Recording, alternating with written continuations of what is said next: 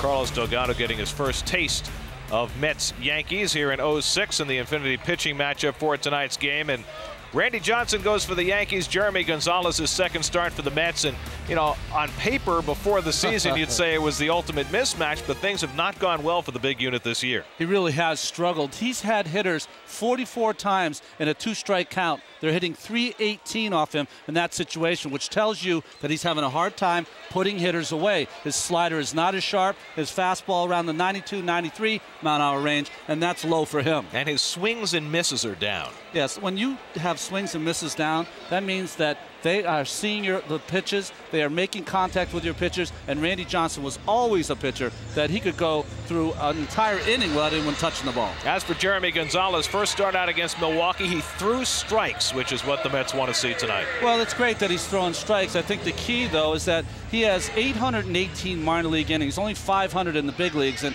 I'm sure he's never pitched with this kind of occasion. So it's going to be interesting to see how he handles, because there's a little more pressure on this start than there would be on any other start. Gonzalez has faced the Yankees before as a member of the Devil Rays and last year as a member of the Red Sox, but the first time in this cauldron, Mets Yankees at Shea, and the first pitch is coming up in just a moment.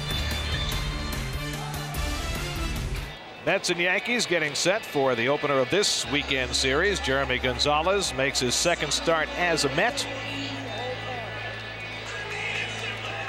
And here's the starting lineup for the Yankees, brought to you by Nissan and your local Nissan dealers. Derek Jeter's been hitting second all year long, and he's off to a great start in 2006, hitting behind Johnny Damon.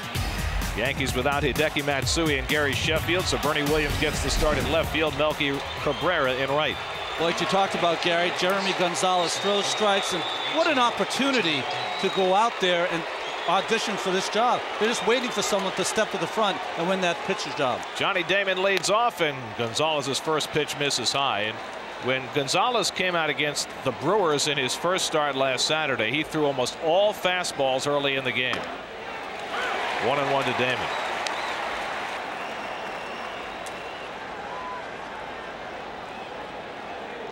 Damon hitting at .280. 2-1 from Gonzalez, who's now 31 years of age, pitched for the Red Sox last year and faced the Yankees 4 times, all in relief last season. So it's not as overwhelming as it might be to another pitcher. And Damon lines one down the right field line. That's an extra base hit, bounding into the corner. Damon to second. He's running with a cracked bone in his foot, and so he's not even going to think about a triple. But he's led off the game with a double against Jeremy Gonzalez. Well, ahead in the count, and Gonzalez had to come in with a fastball. You say he throws a lot of fastballs, Gary, and he did there. And Damon hit that off the end of the bat a little bit. That's what kept it fair. And you see Damon not running 100% right now. In fact, Joe Torre DH'd him yesterday to try and take a little pressure off that foot, but the Yankees are so short of outfielders. Bubba Crosby went on the disabled list today that Damon had to play, and he's in there and leads off the game with a double. Here's Derek Jeter, 5th in the American League in batting at .346, and he takes wide from Gonzalez.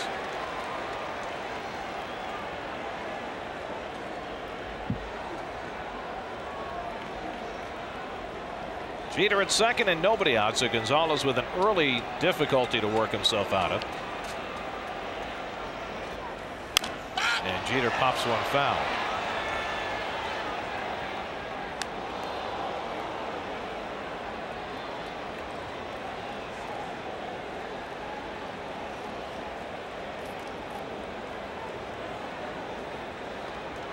Reason the Mets wanted Jeremy Gonzalez rather than Jose Lima to pitch against the Yankees is because the Yankees are such a patient team at the plate. Jeter fooled, 1-2. Has a nice cutter slider by Jeremy Gonzalez. You see that ball running up and away from Jeter, not able to catch up to that. So with Jeter looking to at least move the runner, Gonzalez ahead of him 1-2 with Jason Giambi on deck.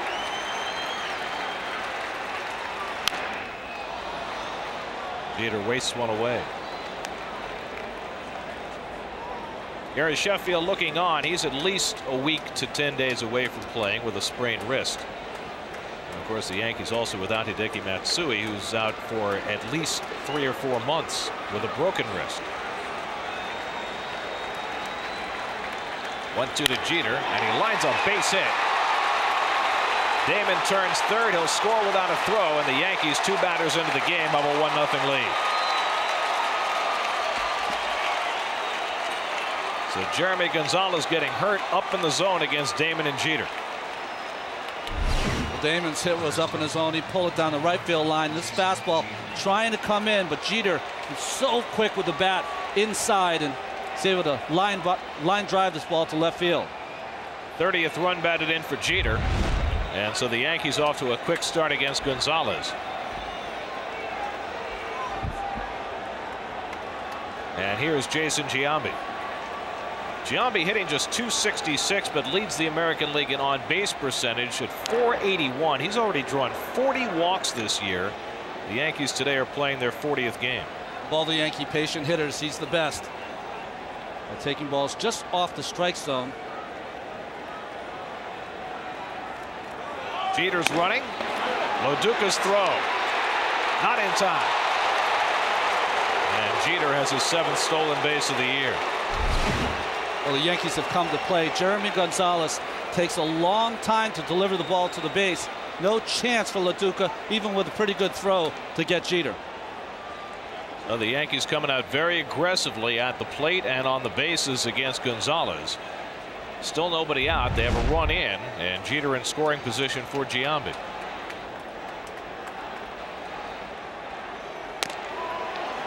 And Gonzalez continues to miss high. They're the individual on-base percentage leaders in the American League, and the Yankees as a team have a .371 on-base percentage, and that's the best in the majors.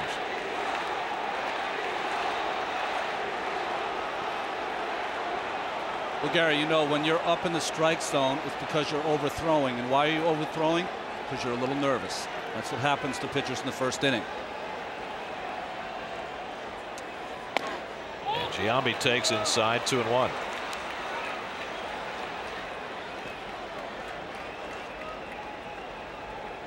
And there's what we were talking about with the Yankees leading as a team in on-base percentage. And Giambi's just not going to help you out by going out of the strike zone. It's 3-1. Oh, with Damon scoring, the Yankees have now scored 27 more runs than the Mets in one less game.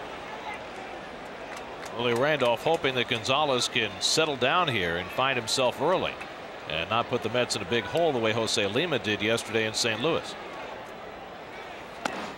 And that's a strike to Giambi. Alfonso Marquez, the home plate umpire, and Giambi questioning the call. Giambi's gotten himself to such a point with his ability to know balls and strikes that umpires almost know that he knows whether it's a balls or strikes. That ball looked in.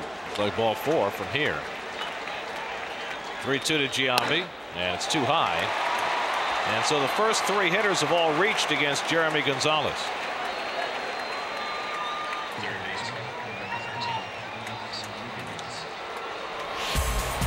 The Ford defense, as you can see, the same lineup as usual all the way around except for Jose Valentin playing left tonight instead of Cliff Floyd.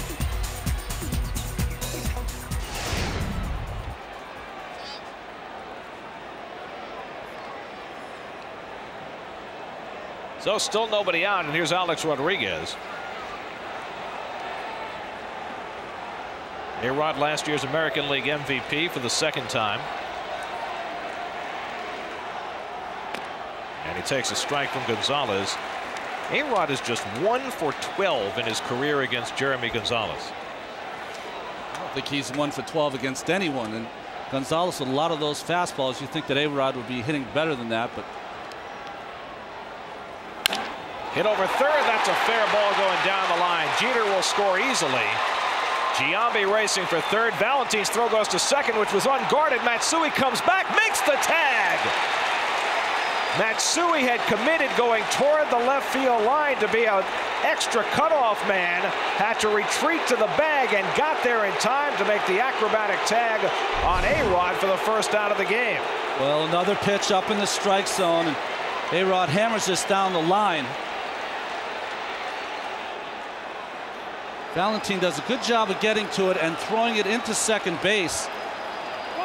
Matsui gets back to the base, but it looks like A-Rod gets under the tag. I would have to say that's a bad call by Tom Hallion at second base. And Joe Torre is out arguing that call, and certainly the angle we saw, it appears as though A-Rod was safe, and Torre is stating his case as we get another look. Well, there's an argument that Matsui didn't even apply the tag as A-Rod slides right underneath it. It would certainly appear from here as though A-Rod got his foot in before Matsui reached to get the other foot. He got his left foot to the bag as Matsui was reaching for the right foot. And Torre's been out there arguing and finally gives it up. So the Yankees have a 2-0 lead. Gonzalez finally gets an out as Valentin throws out A-Rod at second base. And there you get a better look at the fact that A-Rod really did beat the throw. Well, he beat the throw, and Matsui just missed the front leg that touched the bag first. So here's Jorge Posada, and he takes a strike. So a very rocky start for Jeremy Gonzalez, and now the Mets forced to bring the infield in with Giambi at third and one out.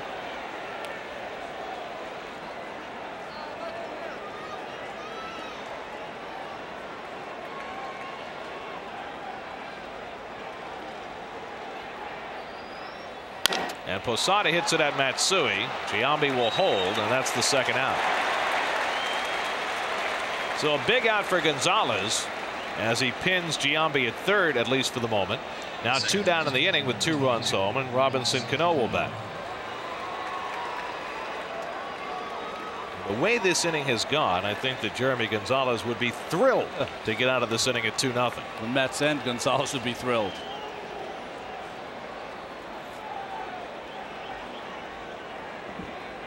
So here is Cano in his first full year in the big leagues, hitting at .317, and he takes a letter high strike. Cano's had some recent problems defensively, but he has hit from the day he arrived in the big leagues.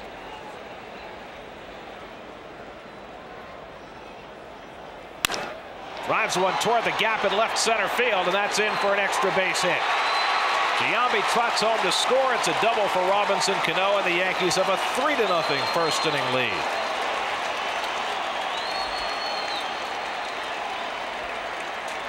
Well, Gary, other than the slider to Jeter, every pitch has been a fastball. Every pitch has been up in the strike zone. That's belt high, and just a beautiful swing from Cano. Level, head on the ball, drives it from where it's pitched, and splits the gap. Well, this exact same approach from Gonzalez enabled him to retire 8 of the first 9 batters he faced in Milwaukee. But you know that the Yankees went to school, saw that Gonzalez was going to throw them all fastballs early in the game, and they have really taken advantage. Here's Bernie Williams hitting 7th, and he takes a breaking ball for a strike. Bernie playing left field, hitting just .231.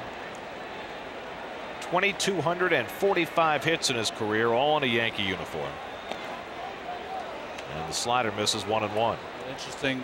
Gonzalez going to plan B as he starts Bernie Williams in 2 consecutive breaking balls. And right now, Jeremy Gonzalez is trying to keep himself in this game in the first inning. He's given up 3 runs and 4 hits already. And Williams drives one to left center field, and that's an extra base hit. Cano comes in to score. Bernie Williams with an RBI double. 4-0 Yankees. And they are just blistering Jeremy Gonzalez here in the opening inning. Now, these are not cheap hits. They are just hitting the ball right on the screws. And now some concern for Bernie Williams as Joe Torre and the trainer Gene Monahan are out.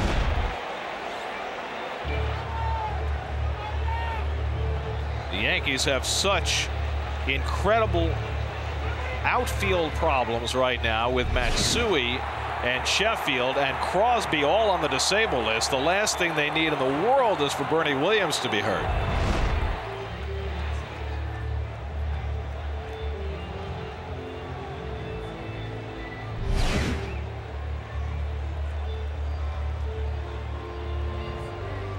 Bernie grimacing as he pulled into second base. He's 37 years old now and not nearly the player he once was, but they need him desperately right now. Here's Melky Cabrera, and the Mets will intentionally walk the rookie and face Randy Johnson with 2 men on. Well, there's no action in the Mets bullpen. So Willie Randolph is hoping that Gonzalez at least can get the pitcher out and start fresh in the 2nd inning. Well, you just don't want to see this kind of start. It's the kind of start that Lima had yesterday early in the game and put your team in a hole.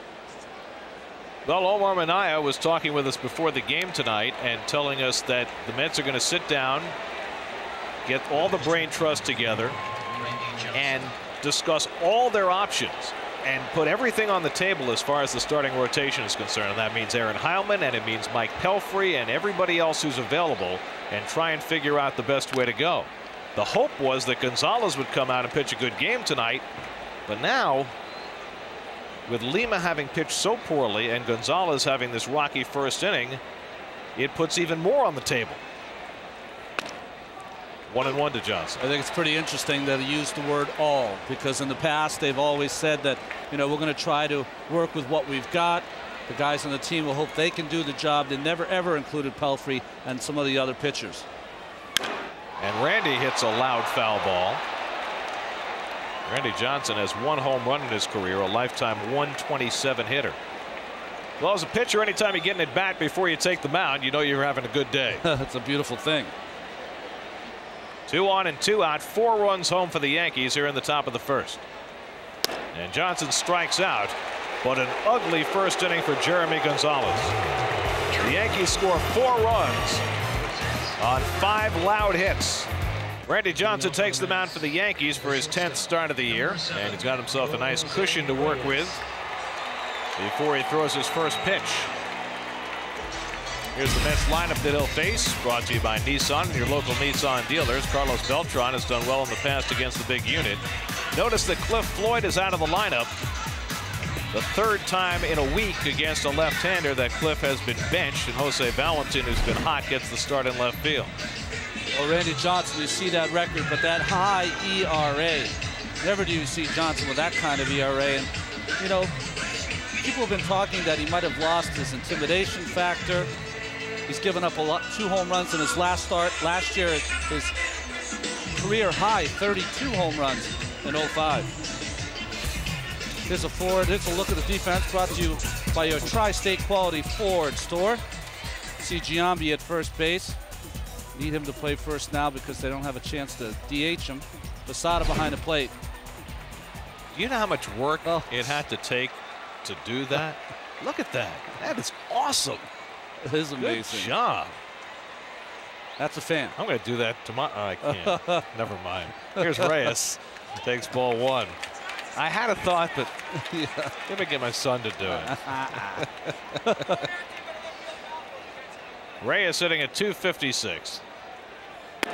And takes a strike from Johnson, 1-1. Reyes in an 8-for-44 skid right now. And takes the backdoor slider away, 2-1. Paul LaDuca waiting on deck. And then Carlos Beltran as the Mets try to fight back here in the bottom of the 1st. 3-1 to Reyes. Randy has not been walking people, only 15 walks in 53 innings. But he also hasn't been striking people out the way he used to. And Reyes takes a strike, and we talked about swings and misses. 2 years ago, 14.8% of Randy's pitches were swung and missed. Now it's 9.3%. That's a huge drop. Reyes fouls this one away. And I guess that tells you more than anything else that his stuff is just not what it was. Well, if you took a left-handed pitcher anywhere in baseball and said that he threw 93 miles an hour and had a good slider, you go, I want him on my team, but it's dropped off so much from where he used to throw 98, 99 miles an hour. Pretty good lefty in his day. Ron Guidry, now the Yankee pitching coach. And Reyes takes ball 4. Well, Reyes has now drawn 17 walks already this season. He had 29 all of last year. And so Randy Johnson handed a 4-0 lead, walks a guy who's generally pretty tough to walk, leading off in the bottom of the first. Well, if you're a starting pitcher, you're kicking yourself if you do that when you have the lead. So here's LaDuca. Paul's got a 6-game hitting streak going. Reyes 14 steals on the year, and Johnson looks in on him. Randy Johnson, never known as a left-hander who's had a great move, but most of his career hasn't had a lot of people on base, so never need to learn a move. The left-handers, they'll play games with the base runners just with their eyes. Reyes getting back easily on the first 2 throws. See that by Randy Johnson. He looked at Reyes, looked home, and then threw to first base. Yankees played aggressively in the top of the first inning, scored 4 runs. See if the Mets are aggressive on the bases here, down by 4. Duca takes a strike. Well, I believe that Reyes should stay right where he is. I think 4-0 lead. I don't think you should be that aggressive. I think Randy Johnson gets the ball, rid of the ball pretty good. Throws a lot of fastballs up and away to hitters also. It's an easy pitch for Posada to throw on.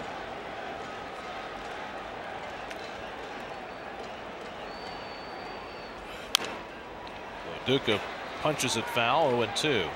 LaDuca's had more at-bats by far against Randy Johnson than any other hitter in the Mets lineup, having played in the National League West for several years when Randy was with the Diamondbacks and LaDuca was with the Dodgers. I don't know what you think, Gary, but a lot of these stats where they say guys hitting 333s, 1 for 3, that means nothing to me. But 52 at-bats does mean something. That's what LaDuca has against Randy Johnson, and he's battled him on pretty even terms, hitting 269 against him. Takes a slider inside, 1-2. You see the numbers for LaDuca. When Johnson at his prime, when he had his electric stuff, that slider down and in, more right-handed hitters swung at that pitch than any other pitch he threw. Randy Johnson will turn 43 years of age in September. And LaDuca bloops one right along the line, and it falls in. Reyes to third, and the Mets have the first 2 on against Johnson in the bottom of the first. Just a little parachute by LaDuca in the right spot. Well, he gets jammed by this pitch up and in. LaDuca just trying to stay alive, trying to foul it off, but gets a break and bloops it right in front of the right fielder, Cabrera. You can see the ball beat him on that inside corner, but just strong enough to muscle it out to right field. And again, that's a pitch where in the past maybe Randy gets a swing and miss. Oh, absolutely. Usually if that pitch was up and in on right-handers, that was by him. So now the Mets with a chance to get right back in it, down 4-0, and here's Beltran. Takes the slider for ball 1. The problem, Gary, is that as Randy Johnson starts to make this transition, if he can, into a more, pitcher, that thinking man's pitcher. He's always been just a 2-pitch pitcher. Good slider, and he gets even on Beltran. He throws a changeup, but that's not his strength. He'd have to go where he's kind of sinking his fastball a little more, maybe trying to get some ground balls, changing speeds on his slider, which would be something he could do. It'll be whether he can do it. Beltran hits one to deep left field. Forget it. A 3-run bomb by Beltran to the back of the bullpen. And it's a 1-run ball game.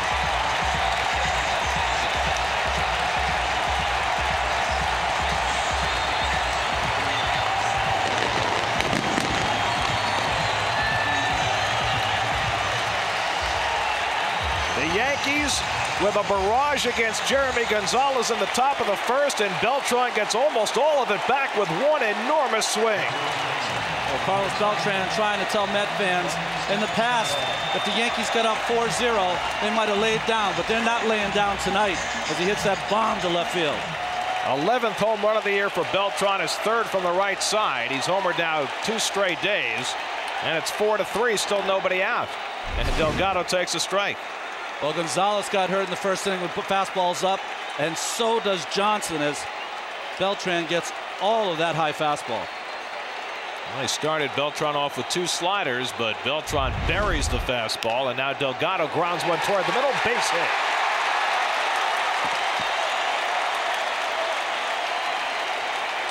So the first 4 Mets have all reached base. Still nobody out. I'll tell you, in the past, in his prime, and everyone gets older, but this game would have been over if Randy Johnson was pitching. And he just looks a little bit lost out there. The pitchers are up in the strike zone. And also, batters are not backing out. They're just staying there and taking pitches. And in the past, this is a fastball that sometimes Johnson, when he was throwing 98, 90 miles an hour, they would foul that back maybe. But Beltran centered it. This one was 95, which is the hardest pitch Randy's thrown, and it went 410 feet the other way. Now here's David Wright. David at 307 on the year and 355 against lefties. And takes the backdoor slider for a strike.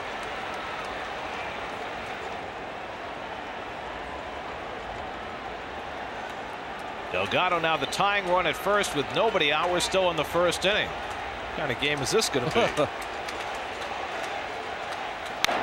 Wright fouls it back 0-2. Well, after the Yankees took that 4-0 lead, the crowd kind of got quiet. The Met part of the crowd anyway. The Met part of the crowd anyway, exactly. But they're back to life, the Met part of the crowd. I will say this, Met fans, I think, have taken command of their ballpark better this year than they have the last few seasons. Wright fouls it off. There seem to be fewer Yankee fans than there have been here at Shea over the last few years, when it would almost be a 50-50 proposition. Met fans clearly dominant so far tonight. That's Elisa Milano, the star of the hit show Charmed on the TNT network. Been an actress forever, child actress. I forget the name. Who's the Boss? Who's the Boss? That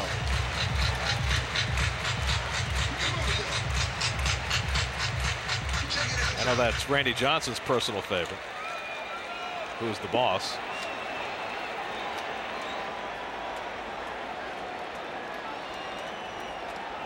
Oh, 0-2 to Wright.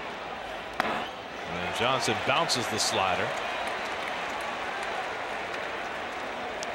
Now Randy Johnson showing every sign of his 42 years. And, you know, the Yankees have got to live and die with this guy. They've got him signed not only for this year, but for next year as well. His contract runs out a year from September when he'll be 44. Well, that's the risk you run when you sign older players to long-term deals. You just don't know when the tipping point comes. 2-2 to Wright. And that's not to say that, you know, Randy's washed up. I don't mean to intimate that at all. But when you get to this age and you start to falter, you have to wonder. So Brian Cashman, Yankee GM, looking on. 2-2 to Wright, way inside. So Wright gets flipped, and now it's 3-2. Well, he wasn't trying to throw at him, of course. This is a slider down and in. Nifty footwork by David Wright to just get out of the way. Well, Johnson had him 0-2.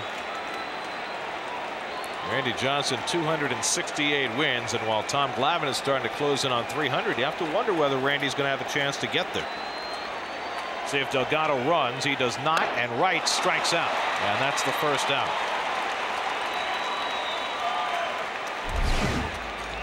Well, here's a swing and a miss. Good slider from Johnson after he'd thrown a bad one that almost hit Wright. This one starts over the middle of the plate and breaks down and in. The kind of swings you would see a lot 4 or 5 years ago. You know, Gary, there's a few pitchers in this park that have made transitions late in their career. Randy Johnson's going to have to do that too. Pedro, Glavine, and Messina on the Yankee side.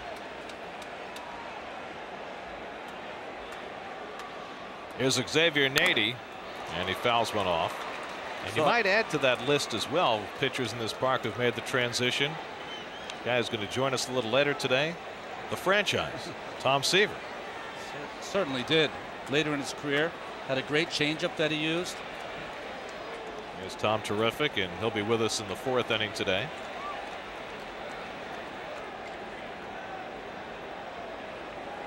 Or maybe even the 3rd. Always had a little hurry.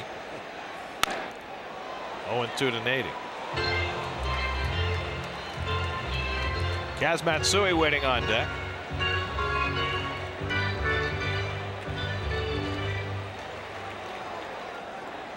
The left-hander that I remember lost everything on his fastball and made the transition better than anyone was Frank Tanana. He went from being a pitcher who threw 98 miles an hour, striking out the world, to a really just a sinker changeup pitcher. Nady pulls the slider foul. That was our old colleague Todd Callis who had that great line about Tanana. He said in the 70s he threw in the 90s, and in the 90s he throws in the 70s.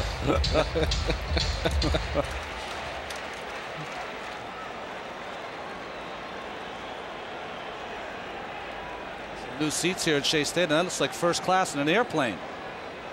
That's the front row, and Nady strikes out.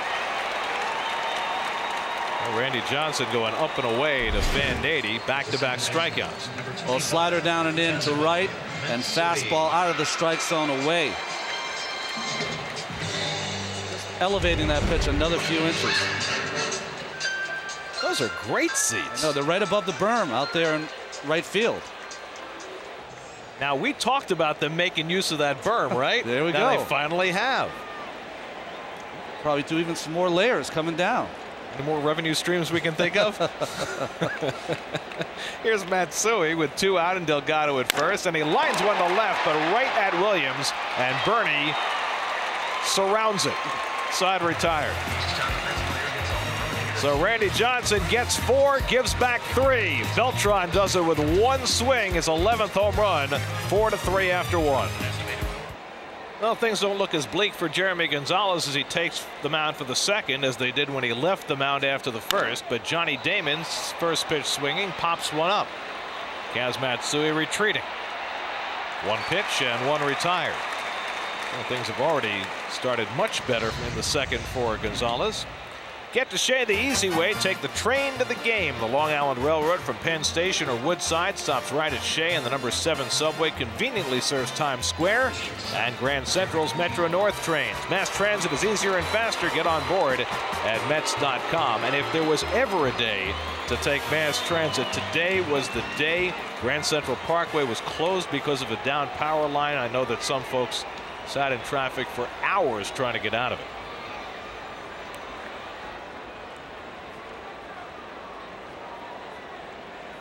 Now, do we have a famous player at the barbecue? You know, they've got Boone Powell in Baltimore, and they've got Greg Luzinski in Philadelphia. Well, I remember the former Houston Astros pitcher Charlie Kerfeld was seen eating ribs in the bullpen. We need to bring back Dave Kingman to run the grill. Jeter swings at the high fastball, 0-2.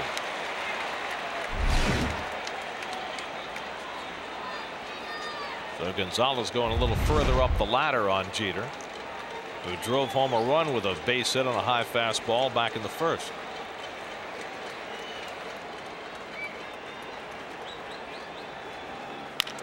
Up the middle and grabbed by Gonzalez. Got it right on the heel of the glove. 2 away. Well, nice play on this sharply hit ball from Jeter. Fastball away. Sometimes the ball catches you as that ball hit Gonzalez right in the glove. So 2 out and nobody on. And Gonzalez trying for a quick inning as he takes on Giambi, and the Mets will put on the overshift. And Giambi takes a strike.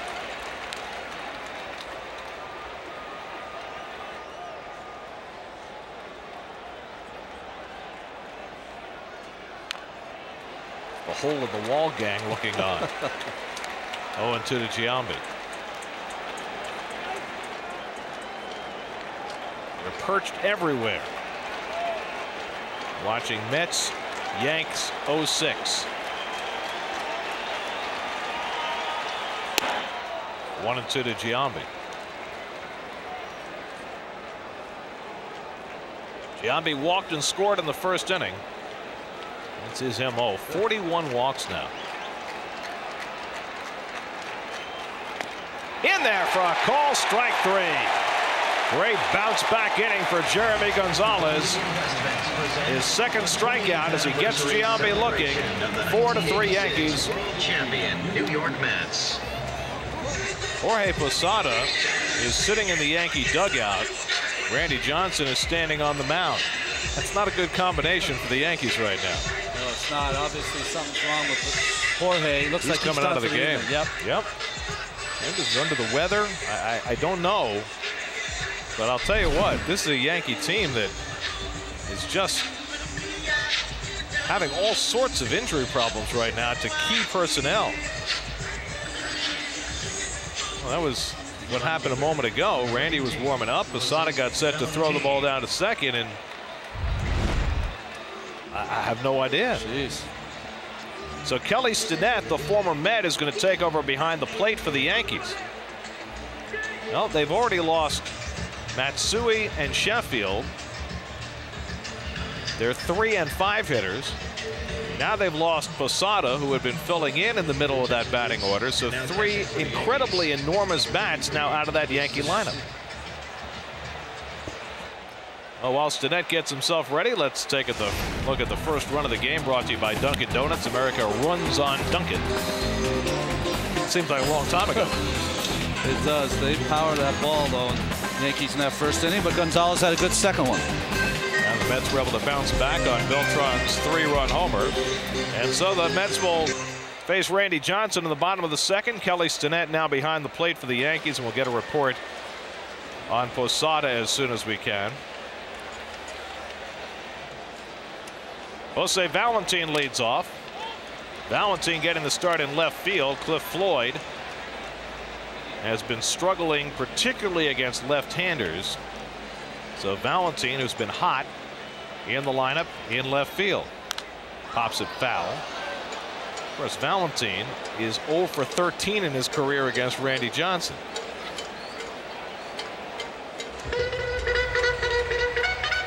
There's Brian Cashman trying to find out from Torrey what has befallen Jorge Posada. At least Brian's smiling. That's probably a good sign. Backdoor breaking ball, 1-2 to Valentin. Jeremy Gonzalez on deck, and then Jose Reyes here in the bottom of the second. Valentin pulls it foul. Jose Valentin filled in Saturday and Sunday in Milwaukee for Floyd against a couple of lefties.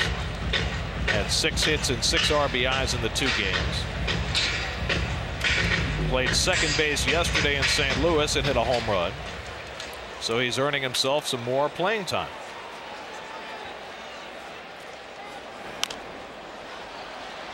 And with every at bat, it looks like he's gaining in confidence. The beginning of the year, it looked like his bat was definitely a little slow, maybe from playing in that World Baseball Classic, but you're right, Gary. He seems to be on the ball now. Valentin coming back after a lost year with the Dodgers last year. Battled through injuries and hit a .170 when he got a chance to play, and frankly didn't hit all spring, didn't hit the first month of the season, and he wondered at age 36 whether he had much left. But he had a great road trip. 3-2. Well, Randy several times early in this game has gotten ahead of hitters but been unable to put them away.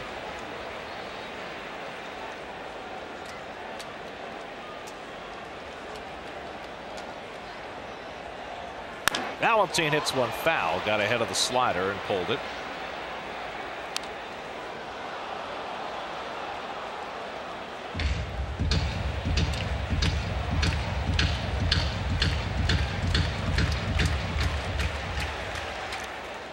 Randy Johnson just trying to settle into this game.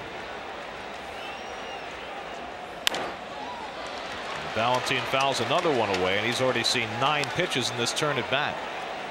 This is not the kind of thing you would usually see with Randy Johnson on the mound, is 9-pitch at bats. When he got ahead of you, he usually buried you. Not able to do that with Valentin. Randy always has thrown a lot of pitches because he struck out so many hitters. Valentin pops this one foul, and Stinnett watches it sail out of play. And in the past, Randy would throw 130, 140 pitches a game and not blink. And now he's 42 years old. He's not going to throw 140 pitches in a game anymore. And combine that with the fact that he's having trouble putting people away, and it's hard for him to work all that deep into games. This will be the 11th pitch of the at bat. Ball 4. So Valentin with a tremendous at bat, and the Mets draw a leadoff walk from Randy Johnson for the second straight inning. Well, the pitchers that make that transition from a power pitcher to a finesse pitcher, almost you count them on 2 hands maybe. There's just not that many of those guys that do it and do it successfully. The reason being is that once you lose some of that miles per hour on your fastball, for Randy, it's always been about intimidation also. Gonzalez trying to sacrifice, fouls it off. It's been a while for Gonzalez, who had been playing in the American League with the Devil Rays and the Red Sox ever since he hurt his arm with the Cubs. He was out of the major leagues for 5 years. Came up in '97 with the Cubs, had a great rookie year, but hurt his arm the next season, and it wasn't until '03 that he got back to the big leagues with Tampa Bay.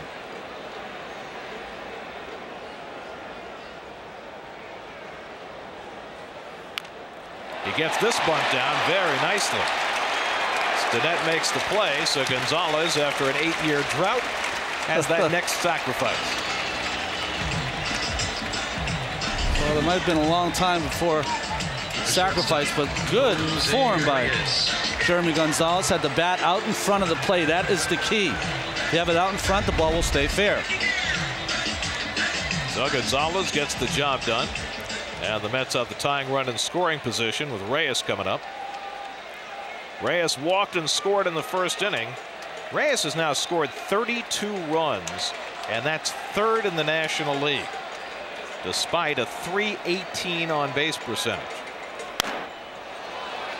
Last year he had just a .300 on base percentage and scored 99 runs, a combination that hadn't been pulled off in the majors in more than 70 years. And he's got that on base percentage up just enough that there's no telling how many runs he might score. Well, 32, and this is the 41st game for the Mets.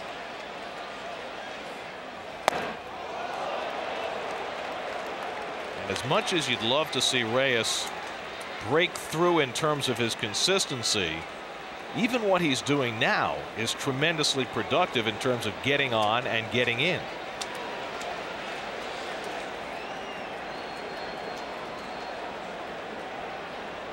Valentin at second and 1 out. Reyes pops it up. 2 away.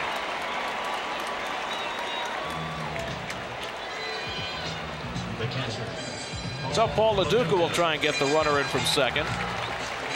If you've been watching the Mets, you know that getting runners home from scoring position has not been easy for the Mets to do lately. Yeah, their lineup, it just has not clicked. Always seems if they get a guy on third and less than 2 outs, not always, but they've had struggles getting the guys in. They've hit a lot of home runs now. That's how they've done the majority of their scoring. That's how they did it in the first inning, got the first 2 on, and Beltran hit a 3-run homer. And that's to be recommended too. We want to see that during the course of the season, as you see Carlos Beltran on deck waiting his turn. But the Mets as a team hitting just .243 with runners in scoring position. Contrast that with the Yankees, who are hitting .290 with runners in scoring position. Lo Duca bounces one foul.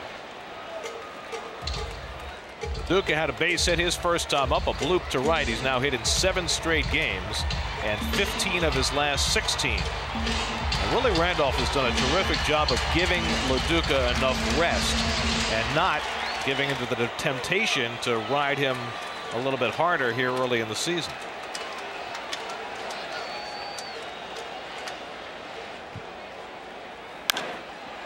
Fouled away.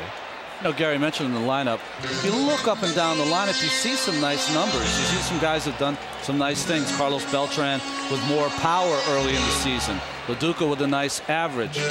Reyes has driven in 20 runs. But they just haven't, Delgado's been amazing, but they just haven't clicked, I think, like they can. I think they could be a real tough lineup, scoring lots of runs. It'd be a good time to do it now with the problems at the bottom of the rotation. Valentin steals third without a throw. Got a big jump on Randy Johnson. And if you're going to try and steal third with 2 out, you better make it. And Valentin did. Well, easy stolen base by Valentin. Big kick by Randy Johnson. If you want to watch A-Rod, Alex Rodriguez, he didn't even move to cover the bag. 2-2 to LaDuca. First stolen base for Valentin. LaDuca pulls one over Valentin's head.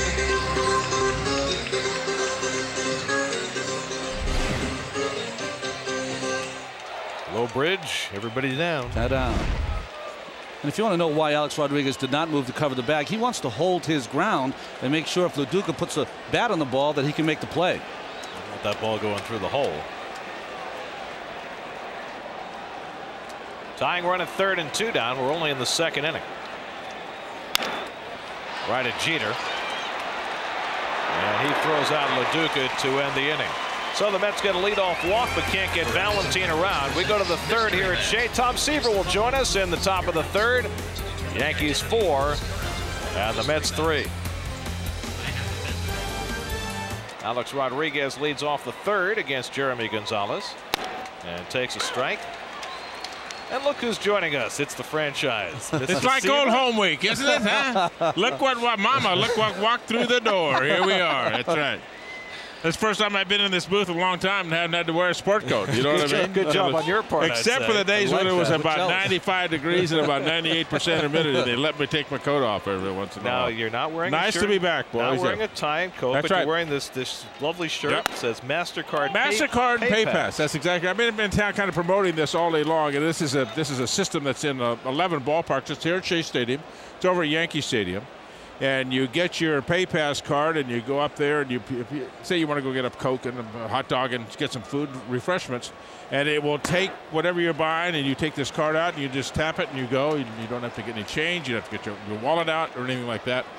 And it's very convenient. There they are. There's my guys right there. I've been with them all day and made very good sense, and we've been yakking about it all day long. Nice job. Yeah. 3-1 to A-Rod, and Jeremy Gonzalez walks Alex Rodriguez to start the 3rd inning. Tom, we've been talking a lot about Randy Johnson tonight and trying to get a handle on an aging pitcher trying to reinvent himself and how you go about doing that. Well, I looked at him. I haven't seen him throw. It's the first time I've seen him throw all year long. And I see dead hands, and I hate dead hands. And especially when you get older. And you know exactly what I'm talking about. And you probably have talked about it. I don't know, Ronnie, but that's what jumps off the page at me. And his hands are dead. And when you get older, you have to buy your body a little bit of time to get the throwing arm to throwing position, to get it to release point. And you do it with a couple of ways. You do it by moving your hands and finishing the bottom half, talking about the leg lift. Finish that to give your arm enough time to get to an angle. If you notice when he's throwing back to front. He's not really throwing top to bottom. His elbow is about it's about shoulder high, so he's actually throwing back to front, and you've got to be throwing on somewhat of a downward plane to get a different trajectory. Downward plane at going to home plate. So that's what I see. And sometimes things that are wrong just absolutely jump off the plate at you, and that's one thing that I really sensed this evening. Kelly Stinnett subbing for Jorge Posada dumps a base hit into right, and the Yankees have 1st and 3rd and nobody out. Here's a shot of it, and Randy's always been a guy where his shoulders are moving laterally. He's never had that front side down run. You know what I'm talking about. But it's almost as if his left elbow is down too low and he's beginning to push the ball. So his ball is going to home plate only in one plane as opposed to two. So that's what I see, and it's a struggle. It also affects the breaking ball, too, because it takes the tilt off that breaking ball. Did you see him? He's underneath the slider. He's getting his fingers underneath the slider throwing the ball. So it's so how, I mean, if you're a guy like Randy who's been so dominant over the course of his career, how difficult is it to have the mindset to make that You change. just got to. I would ask Ronnie this question: when things go wrong, and you're not throwing the ball, what's the first thing that everybody does? They try to do it faster. Try to throw it harder. And it's exactly the wrong thing to do. You should pull the throttle back and not do everything so quickly. Let it slow. Let your body get into throwing position. Cano to deep center. Beltran back. Makes the catch at the wall. Rodriguez tags. He'll come in to score. A 410-foot sacrifice fly for Robinson Cano, and the Yankees now lead 5-3.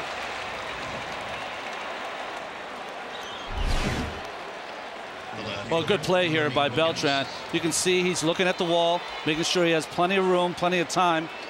And the thing you have to do there after you make the play, you want to make sure you get the ball in quickly, even though Stinnett, the catcher's at first base. You never know. He might try to tag on you. So 1 out and 1 on with a run in. 5-3 Yankees, and here's Bernie Williams. And he takes a strike. Let's check in with Chris Cotter. All right, thanks, guys. Jorge Posada left the game with tightness in his lower back, and he is listed as day-to-day, as many of the Yankees are, guys. Tell you what, they're taking the heart right out of that batting order. Dropping like flies over there, Yankee Stadium. Tom Seaver sitting with us in the booth here in the top of the third, and I know that you left us after last year to go back and work on your wine, so you have to give us an update on the grapes. The grapes are grapes from last year are doing extremely well, and we got I think we got 4.5 tons, 4.5 tons last year. We'll get 8.5 tons this year. It looks like. Now we got 6 and I don't know. We got enough 450 cases of wine. That's all I know. And this year we get a little bit more, and it's just it's a lot of fun. I came on Monday from San Francisco here, and I was in my vineyard. It's when you find something that you really like to do and love it. So I'm out there I work from 6:30 to 8 o'clock. Those are good hours. And then my wife gets up, and Nancy goes, I take my dog and I'm gone, baby. And I came back at 8 o'clock and packed my bag and went to the airport and flew to New York here. So it's things are good. I mean, we had enough rain this year for we had it kind of like Boston had the other day. So. During the winter, it doesn't really hurt the grapes, but it's a lot of fun. It's a whole new learning experience, and I'm really enjoying it. Yeah. I think of you in your vineyards like Lucy Ricardo. I don't think this is going to be good. I'm taking a wild guess. I don't think this is the kind of like the compliment that I'd be looking for. But it's obviously a lot of hard work, and you love it. I do like it, and I do as much as I want to do, and then my vineyard manager he does. And gets a crew to do everything else. I mean, he does about 20 vineyards. I'm probably the smallest one he has. But when something has to get technically done or professionally done, or when I can't do it, like this week's grunt work, he sends somebody over there to get it done. So, but it's fun. Yeah, it's very enjoyable. Well, I remember it was nice enough when I played with you that I went over to your house, and you used to always love to garden. Even then, you had a beautiful garden. Now it's translated into the wine. That's fantastic. There's Melky Cabrera with 2 out, and he fouls 1 back. That's pretty much was the birth of it too. Doing the vineyard was coming from, and you get so obsessed in your career, professional career, and you don't really look much outside of it. And I, finished physically as being a player, and I went home and I created a garden, and I found it very relaxing, very creative, and very enjoyable. You miss being away from the game, though? Not really, no. 40 years. 40 years is enough. You miss us? I miss you. And I wouldn't consider you the game. I mean, in California, when we see game, we usually have a rifle or something. If you would like to be in that category, I would be more than happy to make your, I'm not sure I want to be the game. I'll be in the game, not the game. Not really. Yeah, it's a good question and stuff. I still enjoy and really love reading box scores. It just kind of tells the story of what happens in 3 hours. So I've enjoyed all that aspect. I still do. I mean, Ron, that was one of the ways I prepared for a game. You look and you say, well, who's driving in runs? Who's going 0 for 4? Who's striking out, etc. when your next start is against those guys. And but 40 years is a long time. I'm doing something else which I really like to do. And as long as that lasts, it's fine with me. Yeah. And you know what? Very few airplanes that way. Cabrera up the middle, and that keeps the inning going for the Yankees. 7th hit off Jeremy Gonzalez, and Randy Johnson will come up with 2 out and 2 on. You know, one thing I'll ask you, Ron, too, that I've seen the kid Bannister, because I played with his dad in Chicago, and I saw him at the young man in spring training last year. What do you tell me about it? Well, he really pitched well. He was 2-0 in the beginning of the season, pulled a hamstring. Went down, made a rehab start yesterday. Again, got hurt again. Pulled it again. What's the stuff? What's he got? Good stuff. Yeah, he's more of a fastball, 4-pitch pitcher. Good changeup, mixes it up. He's not one of those guys going to blow you away, but he really knows how to pitch. He came up with, went to USC as a second baseman. Right. Yep. That's what he wanted to do, but it didn't work out. His stuff is good because he has 4 pitches and he throws strikes. Right. Smart, has a lot of poise. I'm sure his father had a lot to do with that. Throw strikes. And get ahead of your hitter. Yeah. First pitch strikes. And amazingly, when he didn't throw strikes early in the season, had tremendous wherewithal for pitching out of trouble, which you love to see in a young guy. That's especially a guy that doesn't do well as far as throwing hard, and he has to learn how to do that too. You know, if you can't strike somebody out, then you have to put the ball in play where you want it put into play. You know, I've heard from more than one person. You're talking about he's a very, very bright young man. Yeah, he's really bright, and he does what you told me when I first came up. There's 4 or 5 outs you got to get as a starting pitcher if you want to be successful. Randy Johnson up the middle. Reyes smothers it to prevent the run. And that's a good job by Reyes to knock that ball down, and that keeps Stinnett from scoring. Well, this is what you do as a middle infielder. With 2 outs, you got to make sure that if you can't make the play, you dive and keep it in the infield, which Reyes does. Beautiful play here. And once he kept it in the infield, Stinnett could not score, and it gives his pitcher another chance to get out of the inning. Well, you talk about those outs you've got to get. Here you are right now. And you never know when they come. You know, it's not always the 7th and 8th inning. You could have one in the first, That's absolutely right. Yep. Bases loaded, 2 out. Yankees up 5-3, and Damon takes ball 1. It's actually a 2-step process. It looks like maybe he got hurt here, or the little finger he got jammed maybe. I think he watched his glove hand kind of rolls over on it, on his wrist. Lucky he didn't hurt it more. 2-0 to Damon. One of the things we talked about too, you do need, say, 5 outs in a 9-inning ball game. You need certain 5 outs if you're going to win. You got to recognize them first. And sometimes they're very subtle. Sometimes they're very subtle. You get an out when you can get the big bomber up leading off the next inning, so he doesn't have a chance to hit the 3-run home run. Get the 8th guy out with a couple guys on, have the pitcher leading off the next inning. Absolutely. A lot of times it's the number 8 hitter in the lineup that is so incredibly important. Stinnett at third, Cabrera at second, and the big unit at first. You saw Darren Oliver up in the bullpen. Damon lifts one to left shallow, but Valentin in. And so the big out recorded by Gonzalez. He holds the Yankees to his 1 run at the top of the 3rd. Stay with us for the bottom of the inning. We're heading back to Manhattan right now as we speak, but good to see you guys. Thanks for coming. Say hi to everybody I didn't see today. Let's say Reyes having that left hand and wrist looked at.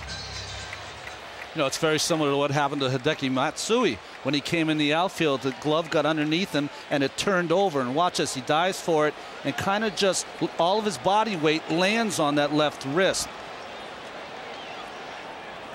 Does it help at all having your wrist taped when that happens? It will help because it'll keep it a little firmer than it would be naturally, so that might help. You see he's pulling on his fingers. Well, a lot of times you're pulling your fingers here to get some life into that hand because it gets numb right away. Beltran hit a 3-run homer his first time up. Now his 11 for the year. Remember, he only hit 16 all of last season. And we're just a quarter of the way through the season. 1-2 to Beltran. I think that goes with he's taking a lot more pitches out of the strike zone. That's why he's walking. So when he's centering the ball, that's why he's getting his home runs. He's getting that pitch to hit. 27 walks already, after walking only 56 times all last season. So the numbers in that regard, the walks and the home runs, both up, and they are related. They are related. I think that what he's going to have to do, though, on some of those at bats is if he can start driving the ball the other way a little bit, I think it'll help his average. 2-2 to Beltran, strikes him out with a slider. 3rd strikeout for Randy Johnson. Well, Johnson throwing a little better slider. You can see when he's got his good one, the batters will be out on their front foot, and they'll miss it by 3 or 4 inches as it dives down and into the right-handed hitters. So 1 out and nobody on. Here's Delgado. Mets had 3 runs home, and Delgado followed with a single before Johnson recorded an out, but the Mets have not had another hit since. And Delgado, who's been hit by 7 pitches already this season, nearly got plunked again. I see Stinnett setting up inside. That's where you have to pitch Delgado, whether you're a left-hander or a right-hander. You got to show him that you can throw strikes inside, which he didn't there. 1-1 to Carlos. Well, I think we've talked a lot about Randy tonight and his struggles, and I think maybe the best illustration is that lefties are hitting .281 against him this year. It used to be lefties didn't get a sniff. Well, they used to get Johnsonitis. As soon as he was on the mound, they had a little, sniffle. To short. And Jeter, with plenty of time, throws out Delgado 2 away. So 2 out and nobody on. Let's take a look at today's pitcher's high speed, brought to you by Verizon Online DSL, now at a great low price. Randy topping out at 95 and Jeremy Gonzalez at 91. I used to be able to count on one hand the left-handers around the league that would stay in the lineup when Randy Johnson pitched. It was almost entirely a right-handed lineup. Here's David Wright, who struck out his first time up. Remember when John Olerud homered against Randy in the playoffs in '99? It was the first home run by a left-hander in 2 years against him. Last year he gave up only 1 home run to a lefty, but he also gave up 31 home runs to right-hand batters, which was maybe a little bit of a sign of age. Wright rips one foul as he got ahead of that slider. 2-1.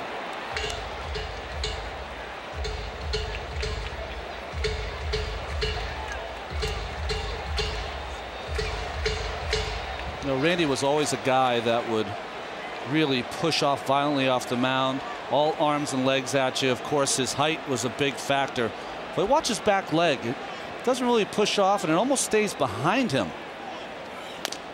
See how that left leg just stays back there 1 extra second? Should give you a little better look here as he's trying to throw this fastball. You see this leg just stays back there, and now it comes through. That's a big delay. That means you're not pushing off hard. And Wright has a base hit. David Wright with a 2-out single. And the Mets will get the tying run to the plate with Xavier Nady.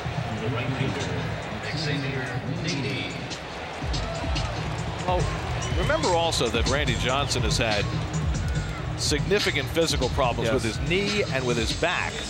And you wonder whether that has something to do with it. I think he might be overcompensating sometimes for those injuries, as showed Ron Guidry on the bench, the pitching coach for the Yankees, and no one got more out of his back leg than Ron Guidry. Not a very big guy, probably in his prime, maybe 5'11", 165 pounds, and he was just a whirling dervish of pushing off that mound and coming at you. There's Gator. Louisiana Lightning. He was co-captain of the Yankees with Willie Randolph from '86 to '89. Nady lifts one to right center, pretty deep. Cabrera and Damon near the wall, and it's out of here. Xavier Nady ties the game with a 2-run homer.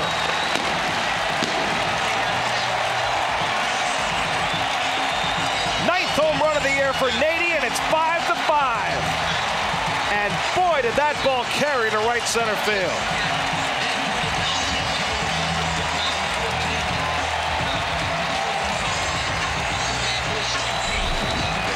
Well, both Damon and Cabrera, as they were running for the ball, kept looking at each other. You got it, I got it, you got no one's got it as that ball clears the fence. Nady has shown some amazing power. They got him because they thought he was going to be a solid RBI guy, and he has shown a lot of power for the Mets early in this season. Met fans want a curtain call. Matsui takes 1-1. By the way, I would never take a curtain call if Randy Johnson was on the mound. No way. It's 9 home runs that Johnson's given up now this year. And an ugly cut by Matsui, 1-2. Well, Randy appeared to be settling in. He retired Beltran and Delgado to start this inning, but Wright with a 2-out single, and Nady made him pay, and the game is even. And Matsui rips one foul. Kaz lined out to left his first time up.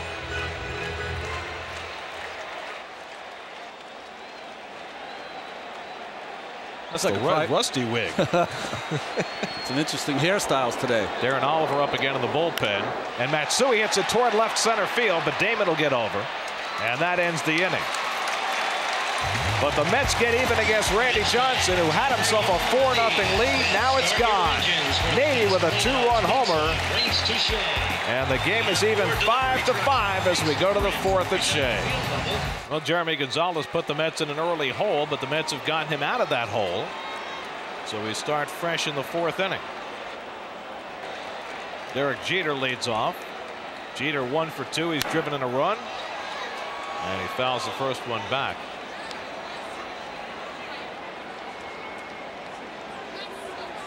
Jeter now with 30 runs batted in on the year, hitting second in the order. This is a Yankee lineup which before the season began looked like one of the most potent in the majors in years.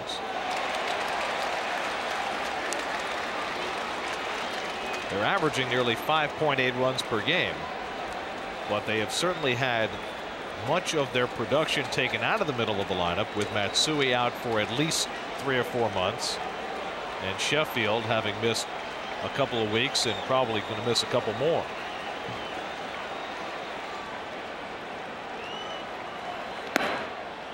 One and two to Jeter.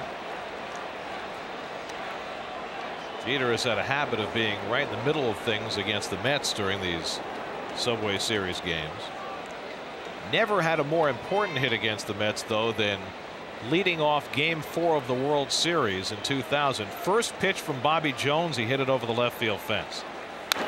And you know, the thing about Jeter is he has such a great sense of the moment. The Mets had won Game 3. They'd gotten back to 2 games to 1. First pitch of Game 4 gone. I remember I was here. Reminded me of the first game, sorry, the third game in the 1986 World Series where we had to win it. Lenny Dykstra led off with a home run off Oil Can Boyd. Gonzalez ahead on Jeter 1 and 2. This is a little low.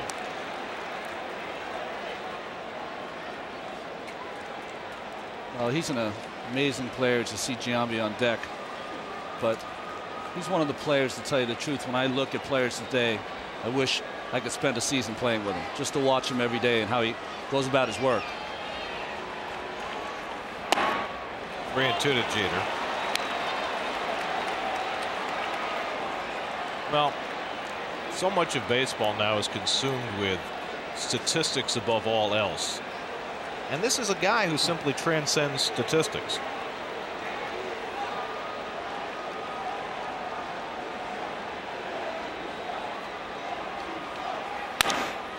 Over the bag, fair ball. Ball dies as it hits something under the ball boy's stool. He got the stool out of the way, but I think it hit one of the balls or the towels and slowed down. Didn't affect the play, though. Jeter stops at second. Well, another fastball up in the strike zone.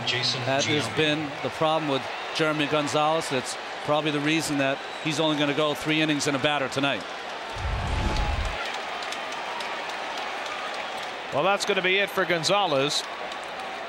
Darren Oliver will come in the game. This call to the bullpen is brought to you by Singular Wireless, raising the bar. Gonzalez exits after 3 innings plus with the game tied at 5. Jeremy Gonzalez out of the game after 3 innings plus, and those were the numbers starting the night, and they're only going to get more disparate after tonight. Martinez and Glavine versus the rest of the starting pitching staff, and it's one of the reasons why Omar Minaya told us tonight that they're going to sit down and re-examine every available option. What happened if Darren Oliver has a nice 3-4 innings tonight? Do you consider him? He's been a starter. Well, if he can get through Jason Giambi, it'll be quite a feat, as you see the numbers there. 22 for 35, 629 Giambi against Oliver, and he hits him in the back. Well, the batting average won't change. Trying to start him out with a first pitch curveball, never does break. Giambi, a big guy, just takes it in the back. Third base. Well, it sets up the double play.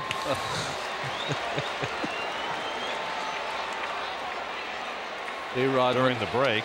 Yeah, usually the hitters will go in there and they'll have some charts, or they'll talk to someone who knows the pitcher and try to make sure. Here, Don Mattingly, hitting coach, is saying, this is the book we have on him. This is what to expect. A-Rod 6 for 15 against Oliver with a couple of home runs, and he takes a strike. 2 years ago, Alex Rodriguez went 3 for 24 against the Mets and did not have a single hit in the 3 games played here at Shea. Last year, a completely different story. He hit 609 against the Mets, 14 for 23 in his second year in this rivalry. And he has a hit and a walk his first 2 trips today. There you see the contrast.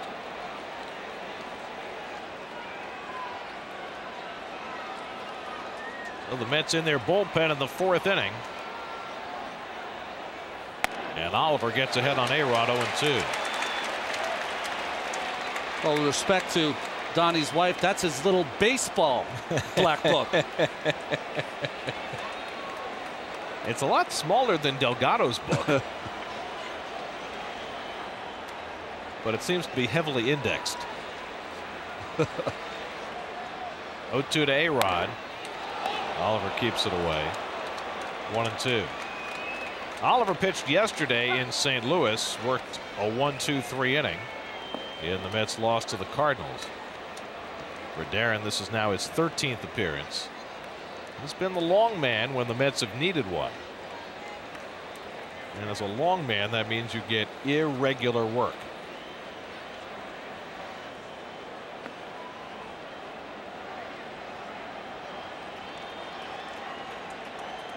1-2 to Rodriguez.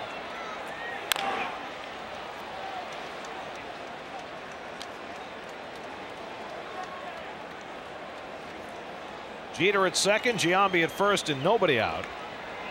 So Floyd with the night off tonight. I get the feeling we might see Cliff before this one's over. I think we might see both rosters by the time this one's over. The Yankees have already had to go to their bench for their backup catcher, Kelly Stinnett, which has Miguel Cairo on alert, I'm sure, because Cairo, the former Met, almost certainly is the Yankees' emergency catcher. On the outside corner, strike 3 called, and A-Rod does not like it one bit. Alfonso Marquez assures him it was a strike. 1 away. Well, as A-Rod says, no way, as he walks away.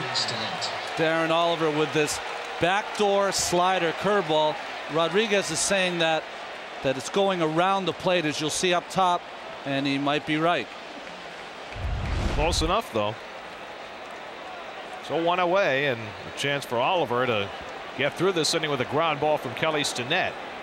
And he throws the breaking ball inside. Stinnett came on when Posada left the game, right before the bottom of the 2nd, with tightness in his upper back. He went out to warm up Randy Johnson and just took himself out of the game. Stinnett, who played with the Mets early in his career.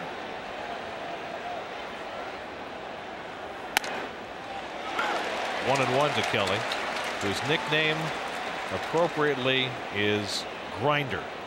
And he is exactly that. Terrific guy. He's been a wonderful backup catcher for years in the big leagues. There's Miguel Cairo, hoping Stinnett stays healthy. Well, you can see the cat. Yeah, exactly. You can see the cat and mouse game between Oliver, Jeter, and Matsui, trying to keep Jeter close, because Jeter will try to steal a bag occasionally in this situation. Jeter's already stolen a base tonight. Has 7 for the year.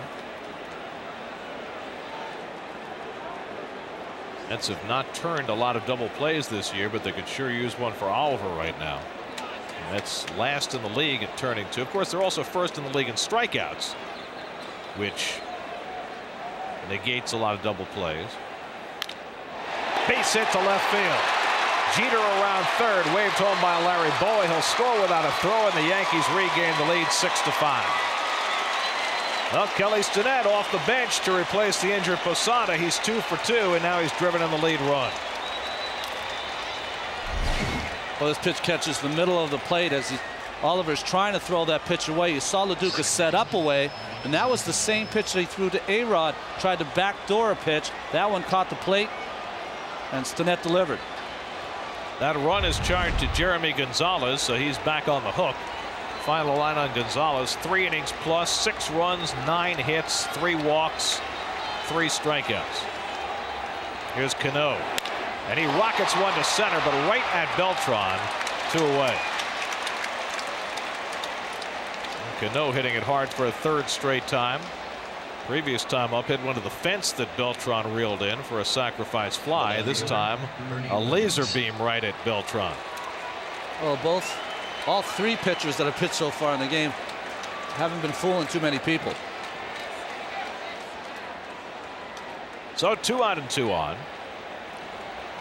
Gonzalez looks on, hoping that Oliver can minimize the damage and give the Mets a chance to bounce back again.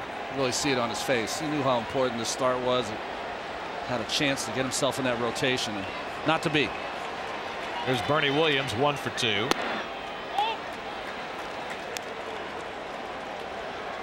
And Bernie has great numbers against Darren Oliver. 12 for 30, a .400 batting average with 3 home runs. This hasn't been an easy club for Mr. Oliver. 2-0 to Bernie. Thinking maybe there were a lot of short nights for Darren when he was in Texas playing in Yankee Stadium. And yet his career record against the Yankees is 6-3. So go figure. How do you do it? Amazing. On 2-0, Bernie pulls one foul. Well, arguably the best and most important game of Oliver's career was against the Yankees in the 1996 Division Series. He pitched against the Yankees in Texas, shut them out for 8 innings, had a 2-0 lead going to the 9th. They left him in because the Rangers didn't have a bullpen, and he wound up getting charged with 3 runs and a 3-2 loss. But he was brilliant that night. Breaking ball toward the hole. Reyes with the backhand play to third, not in time. Well, Reyes did everything that he could, and again made sure he kept it on the infield first, then tried to get the force just a shade too late on Giambi. Sometimes you make great defensive plays where you don't get an out, and he did that when Gonzalez in the 2nd inning, 3rd inning, excuse me, and here again, like you said, Gary, kept it in the infield, tried to get the ball to right on time, but Giambi just beat it out. Good play by Reyes, gives Oliver another chance to get out of this inning against Melky Cabrera. Bases loaded, 2 down. Cabrera has been intentionally walked and singled, and he hits one to third, and Wright will go to first with it, and that ends the inning. So Reyes saved a run in the 3rd. He saves another run in the 4th, and it's 6-5 Yankees as we go to the bottom of the 4th at Shea. Hi, my name's Ashley. We go to the bottom of the 4th. It's been quite an offensive performance on both sides, as Jose Valentin leads off against Randy Johnson and takes ball 1, and yet it's a 6-5 game. Could have been a whole lot worse for the Mets if not for Jose Reyes the last 2 innings. Saved 2 runs at least. Valentin swings at the slider, 1-1. Talked about Valentin yesterday with that home run. Also had a walk and scored a couple of runs. Walked in his first at bat. Also stole his first base of the year. Tapped weakly. A-Rod charging. 1 away. So 1 out and nobody on, and Darren Oliver, a pretty good hitting pitcher, will bat for himself. Let's look at the Dodge trivia question. The question is, how many times have the Mets entered a Subway Series with the better record? I'll tell you that this is the first time this season that the Mets have ever entered a series against the Yankees in first place.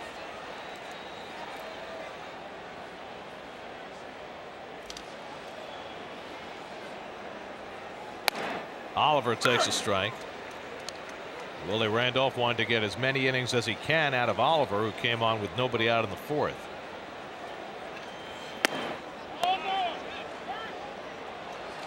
Oh, and 2 to Oliver.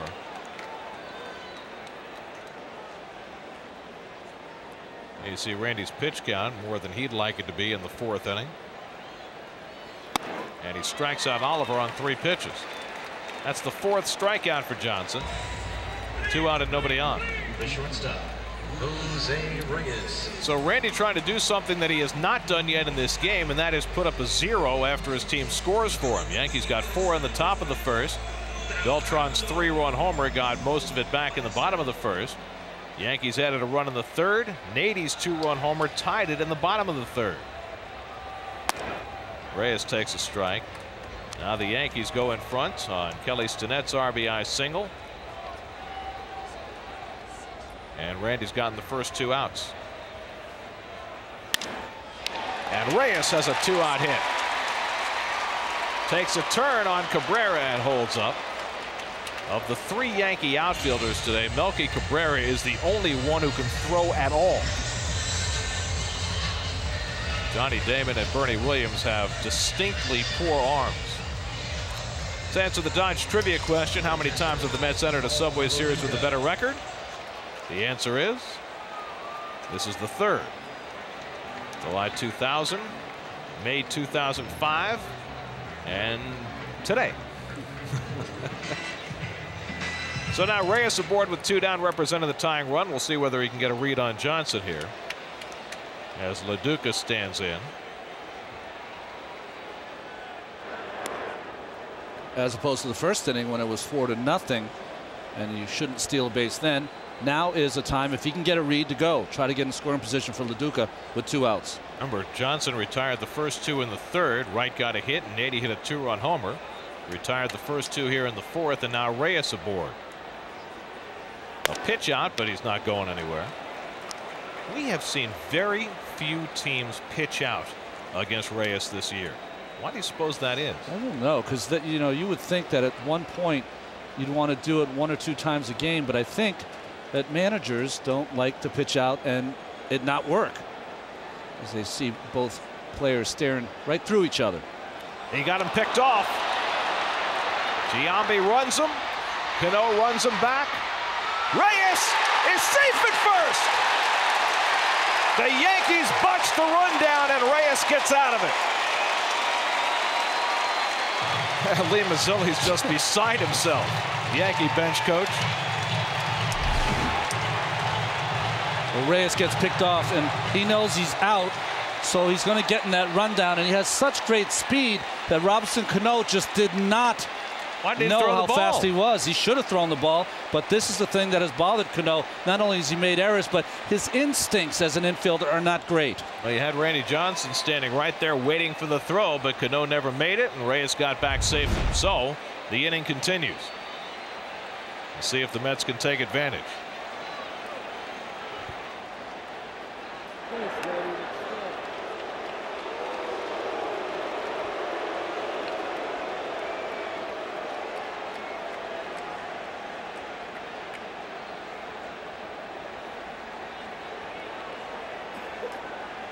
Johnson has thrown over 2 times in a row.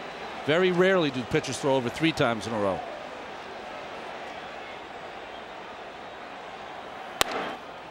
Two 2-0 to LaDuca.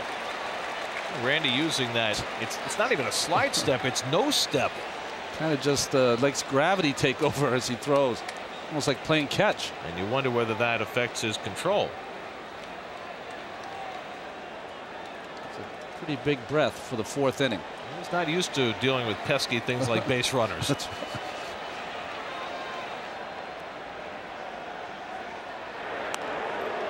I mean, Doc Gooden never really learned how to hold runners on. Right.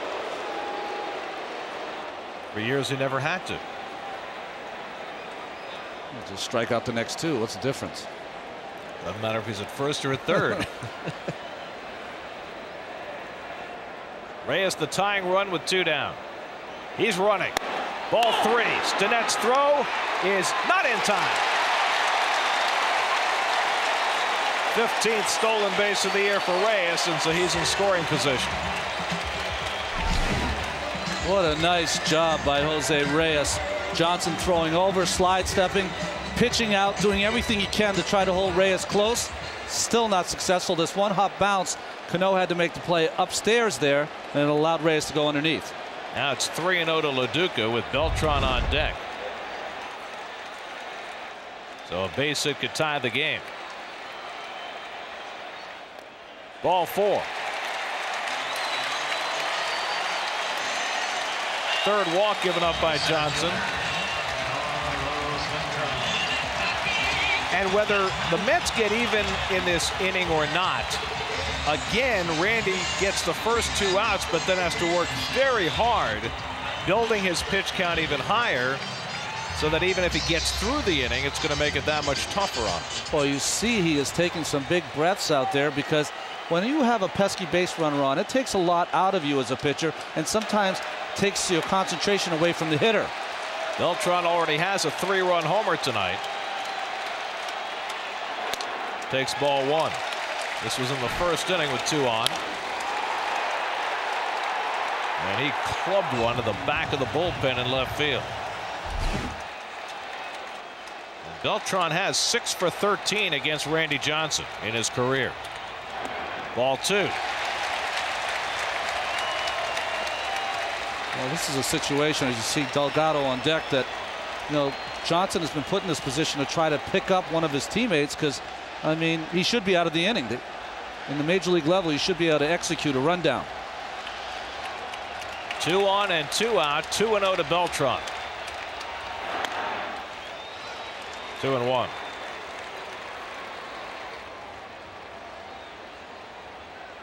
That pitch count for Randy Johnson now up to 85 here in the 4th inning.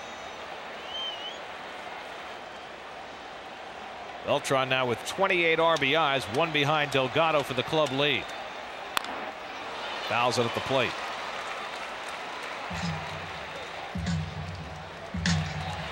Reyes the tying run at second. LaDuca at first with 2 down. 6-5 Yankees, bottom of the 4th. And this is only the first of 6 games between these 2 teams.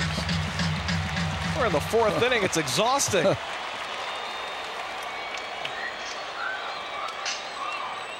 Well, Willie Randolph, I bet, would love Darren Oliver to try to give him a couple of innings, try to get this game deeper. Well, the luxury that Willie has today is that he knows he has Pedro and Glavine the next 2 days.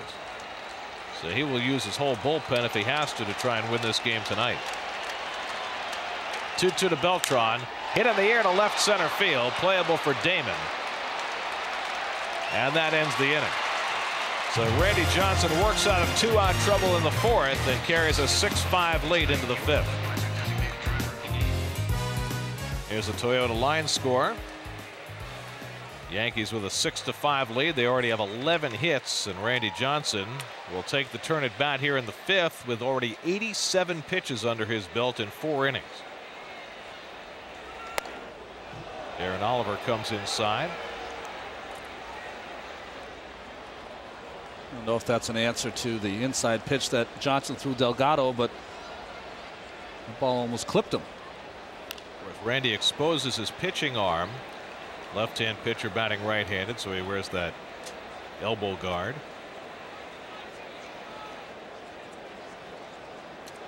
Randy had an infield hit, ball that Reyes knocked down in the 3rd. And Oliver strikes him out, 1 away. Second strikeout for Darren Oliver.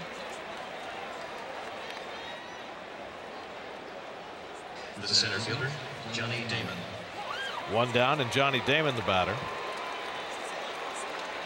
There was so much talk about Damon when he signed with the Yankees having to cut his hair. I learned something about Johnny that I didn't know. That hair has always been something of an issue with him. Apparently when he was in junior high school, he was a little bit rebellious, and he shaved one side of his head completely and left the other side long, so that when he went to the caveman look with the Red Sox, that was mild for him. It was a step back. Yeah. Weak ground ball. Matsui has to hurry, and he gets Damon, who's still not running 100%, and there are 2 away.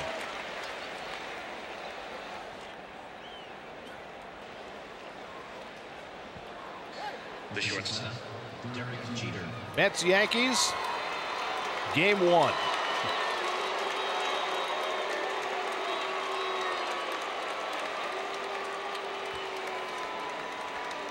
It's the series that divides families and brings them together.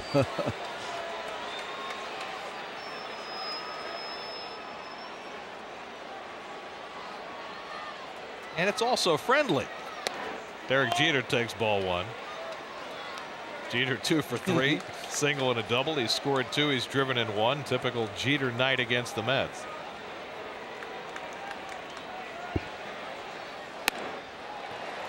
One and 1 to Derek.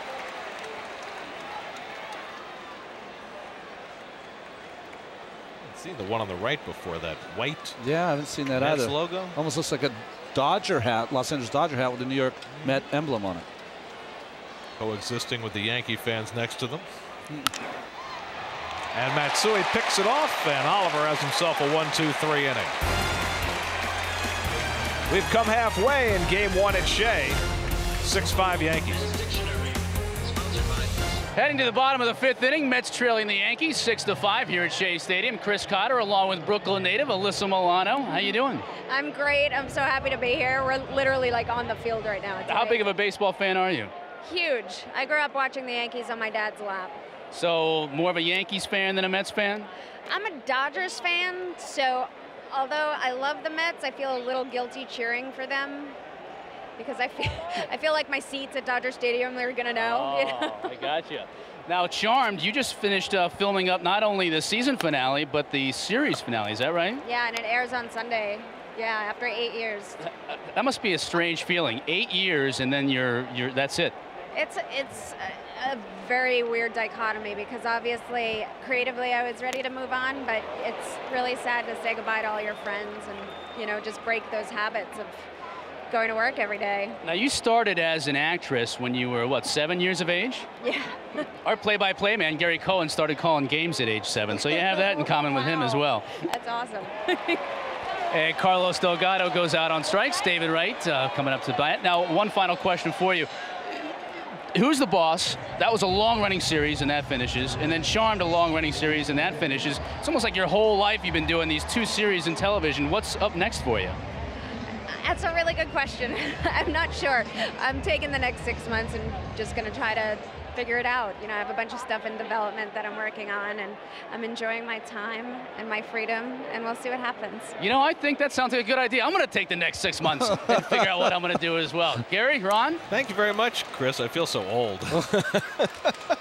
She's too young to have stuff in development, isn't she? I mean, really. Although I think that's Hollywood talk. Tremendously talented. She is. Right toward the right field line. Cabrera lets it drop in. And David Wright has his second hit, and the Mets have the tying run aboard. Well, this pitch is a good pitch by Randy Johnson. It's off the outside corner. Wright, though, with great plate coverage, hits it off the end of the bat. And Cabrera, who got a bad jump on it, wasn't able to get it. Look at that contact. Look at that head right on the ball. That's picture perfect right there, and a tough pitch from Johnson. So let's see if David Wright thinks about stealing a base. You got Nady at the plate, who had a 2-run homer his last time up. Mets down 6-5 as they bat in the 5th. David has 7 steals and 8 tries this year. Doesn't have a very big lead.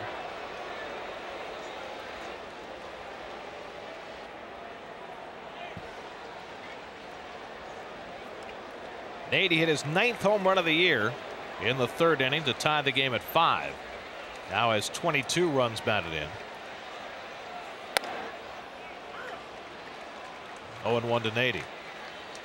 Well, Wright's hit, the pitch from Johnson, you could see where the ball is. It's off the corner, but he's still able to cover that outside part, and I think that's really key for anyone who's hitting. You see a lot of hitters, they dig in the box, but they dig in where they make sure that that bat can cover the outside part. 1-1. Oh, that's a strike. And Nady can't believe it, and frankly, neither can I. That's a bizarre strike. Well, that ball's definitely inside, but a good job by Kelly Stinnett of trying to keep that glove on the inside part, but that, as you saw, was inside. Well, we've seen Alfonso Marquez several times this year have a floating strike zone.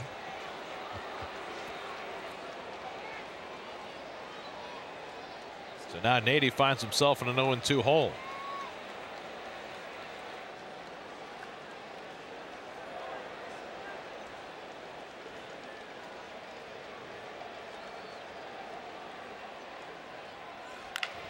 That was a great shot of Wright's eyes going back and forth.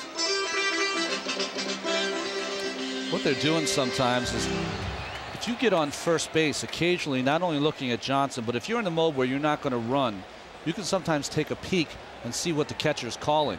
And you'll see a lot of base runners will do that, because if they see a breaking ball called, that would be a pitch. It would be better for you to steal on than a fastball, of course. See him? Just looking in at the catcher's signs. 1-2 to Nady. And then the job of the catcher is to make sure that he hides those signs, but some do not. Well, they use that catcher's mitt to shield the third base coach, but it's a little harder to shield from the first base runner. And depending on the lights at a stadium, some places the catchers have to give a bigger sign. What I mean by that, not a bigger sign, but they have to kind of open their legs a little more to give, so it's easier for the pitcher to see. Some ballparks are very dark near the catcher as he squats down. So we'll watch Kelly Stinnett, and we'll see what, as he looks to the bench for the signs to give Randy Johnson whether to throw over or to pitch out. He's got it now, so now he knows what sign he's going to give. And he is. Stinnett's trying to hide them by pushing that right knee in. Looking like he's very conscious of Wright trying to pick it up. Catchers are just great students of the game. They see things very quickly. That's why so many of them become managers.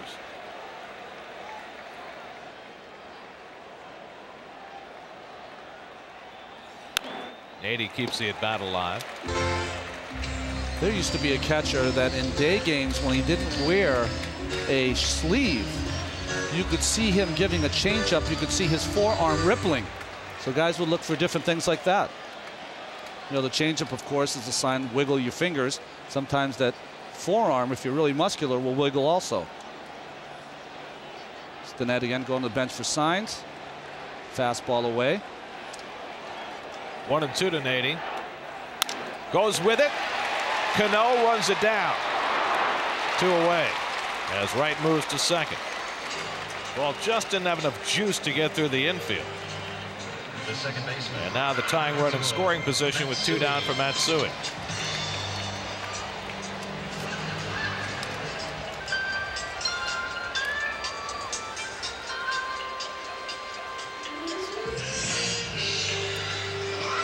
Pitches for Randy Johnson, and not yet through the 5th.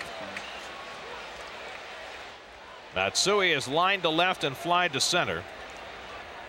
Kaz is hitting just .138 this year with runners in scoring position, looking to pick up Wright from second with 2 down.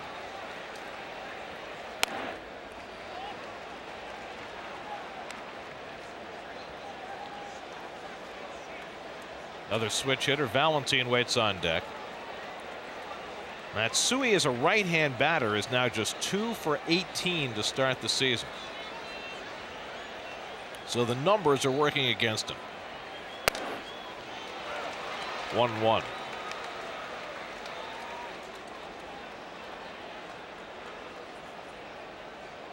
Willie Randolph thought about using Chris Woodward at second base tonight against the lefty, but Kaz had yesterday off, and he wanted to get him back in there today.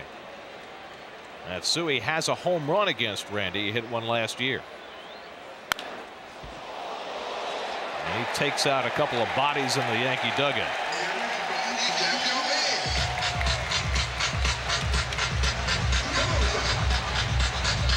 Save yourself.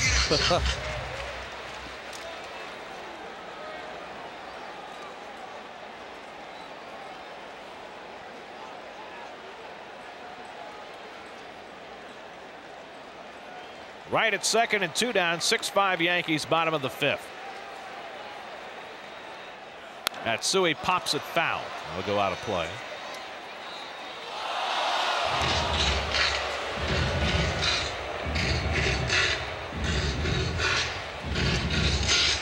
Beltran and Delgado hoping Matsui can come through. Mets were down 4-0 and 5-3. Now down 6-5. Joe Torre knows that he's going to have to use a lot of bullpen today. Willie Randolph already has. 2-2 to Matsui.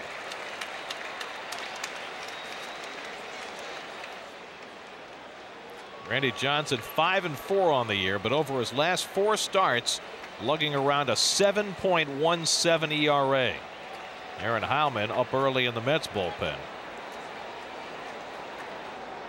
Pitchers spot 2 batters away. Matsui takes inside ball 3. So after Johnson got ahead of him, Kaz works the count full. A walk would put 2 men on and bring up Valentin.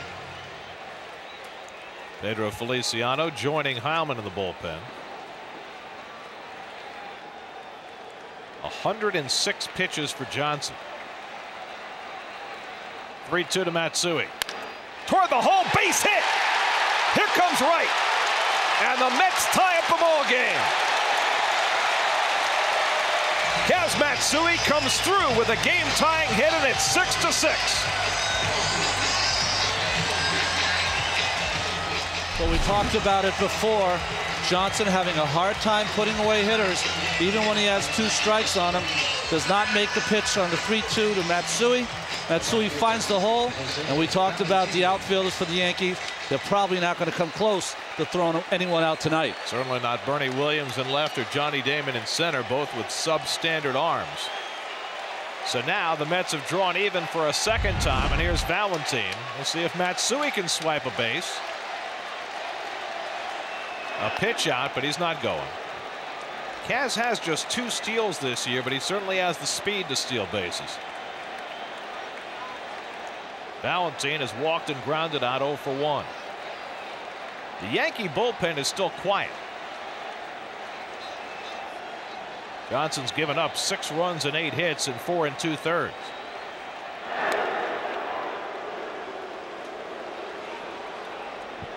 And these have been tough innings for Johnson. These are not just 5 run-of-the-mill innings. As you see, no one working down there for the Yankees. He's had guys on base. He's given up big hits.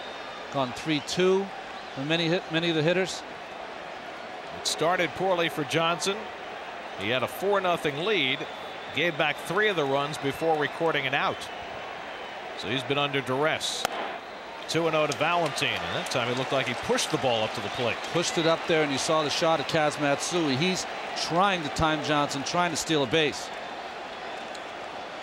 Just he has nothing on his back leg. You see how he's just kind of like this. That would look like the first toss you throw when you're trying to get warm, when you're warming up. 2-0 to Valentin. Bouncer to third. Knocked down, no play, fair ball. A-Rod boots it, and the inning continues.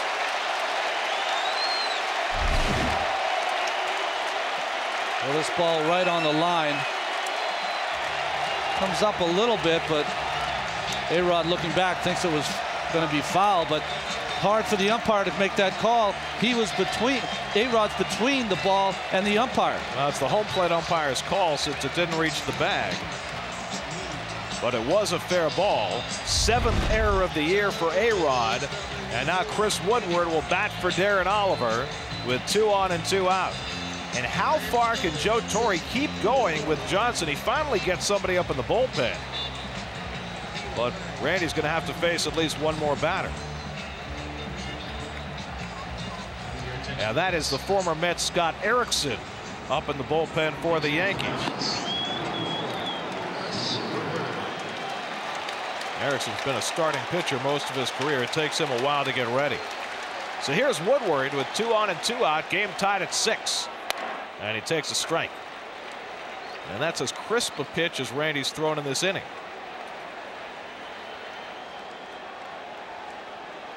Now, if you're a pitching coach and watching Randy pitch right now, you can see that he's laboring. And he finds the inside corner again. It's 0-2. 94-mile-an-hour fastball, and that's Randy Johnson really reaching back.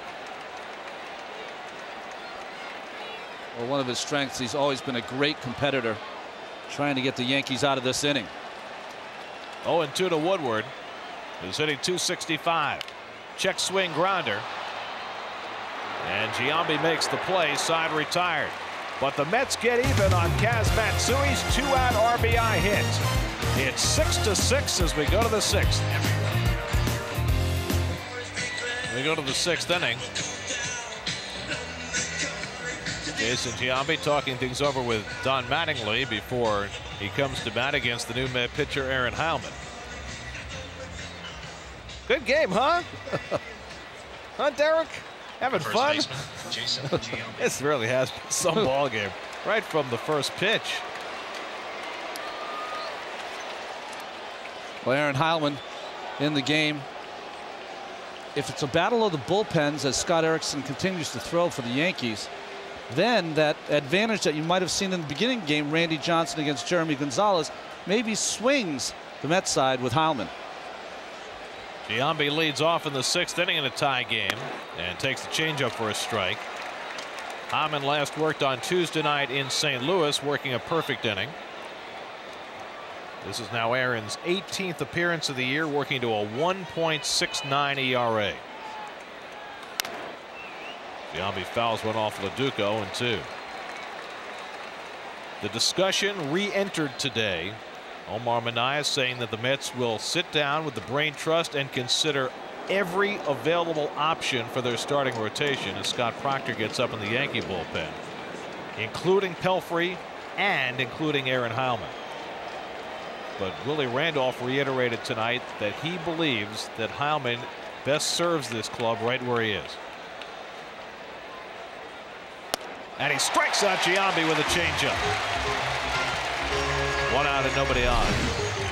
Well, this is how Heilman gets out left-handers. He has that good 94-mile-an-hour gas, but his pitch to get them out is that good changeup. This one 85 miles an hour, good movement, just running out of the strike zone.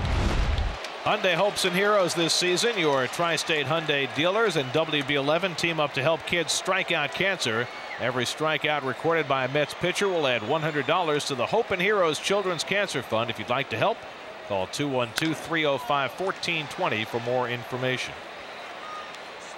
6 strikeouts tonight. 3 for Gonzalez, 2 for Oliver, and now 1 for Heilman. Mets lead the National League in strikeouts. A-Rod 1 for 2 and a walk. Caught looking by Oliver his last time up, much to his displeasure.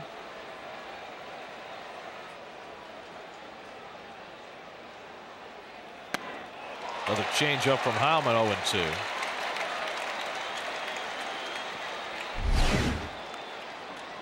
Well, good changeup. This starts on the outside corner and goes straight down. You know, Willie was talking about Aaron Heilman, and he serves the club better in the bullpen just because of the ability to get right-handers out, but also just so good against the lefties. It gives the Mets incredible depth in that bullpen with Juaner Sanchez and Heilman setting up for Wagner. He has a little bit of an unusual 3-quarter delivery. As you see this fastball, a good spin on it. 1-2 to A-Rod. Hit toward the gap in right center field and deep. Nady back at the wall. He makes the grab. Nady got a nice jump on that ball, and that ball was not hit a very high trajectory at all, but Nady was able to get back and get it. He did a great job of just running to the spot. He almost overran it as he snow coned it, but he did a good job of running to where he thought the ball was going to be, looking up, and he was there in plenty of time. So 2 out and nobody on, and it brings up Kelly Stinnett up for the 3rd time after taking over for Jorge Posada, who left with a tight back. And Stinnett takes a strike, and Stinnett is chipped in 2 for 2, and he drove in the go-ahead run in the 4th inning. Mets then tied it in the bottom of the 5th on Kaz Matsui's 2-out hit, and that's where we are, 6-6 in the 6th. 0-2 to Stinnett. I was saying that Heilman's delivery, that little 3-quarter delivery, I think it's great coming out of the pen. It gives the batters a new place, release point to look for, and I think that's one of the advantages he has when he comes out of the pen. Met fans revving it up for Heilman. 0-2. Tapper. And Hyman with the long underhand toss, and he gets the Yankees 1-2-3 in the top of the 6th. We go to the bottom of the 6th at Shea, still tied at 6. Let them know it's a good game. This has been a wild affair. It was 4-3 after 1, and both starting pitchers have now exited. Scott Proctor comes in to pitch for the Yankees. Well, Scott Proctor, 29 years old, came over from the Dodgers with Bubba Crosby for Robin Ventura. Scott Proctor, I got to watch him pitch on Saturday at Yankee Stadium. Very impressive, and they're very impressed with his work. Throws 94 to 95 miles an hour. Good, sharp slider, but throws strikes and is a tough kid, so you like him in these kind of situations. This season, the 6th inning means it's time to swing for sandwiches. If a Met hits a home run this inning, you can log on to WB11.com for your chance to score a $100 gift card at Subway. Reyes takes a strike. Jose has been on twice tonight with a walk and a single. He's stolen a base. He's scored a run, and he even worked himself out of a rundown. Batting left-handed for the first time tonight. 0-2 to Reyes. Well, Randy Johnson's struggles continued tonight. As you look at the high fastball, Randy threw 113 pitches in 5 innings, allowed 6 runs and 8 hits, 3 walks, 5 strikeouts, and 2 home runs. His ERA now 5.62.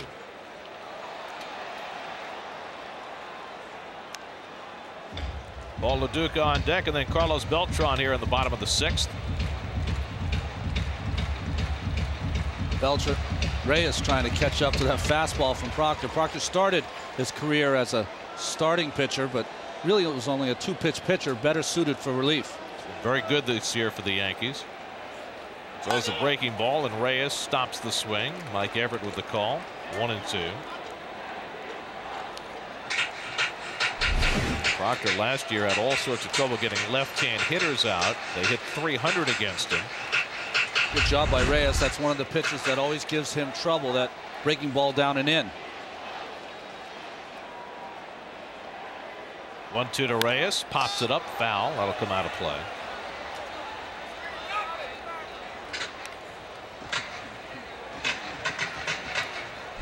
One of the things that Reyes always works on is trying to step towards the pitcher. You can see his front foot, it turns out. That means that his right hip's got to come out, his right shoulder's got to come out. That's one of the things he always tries to work on, stepping towards the pitcher, trying to hit that ball up the middle.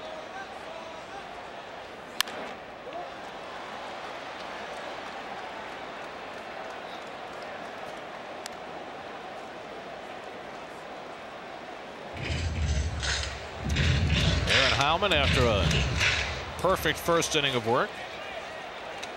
Hoping the Mets can get him a lead here in the 6th. Mets have not led tonight. They've come back twice to tie. Reyes again lays off the breaking ball. 2-2.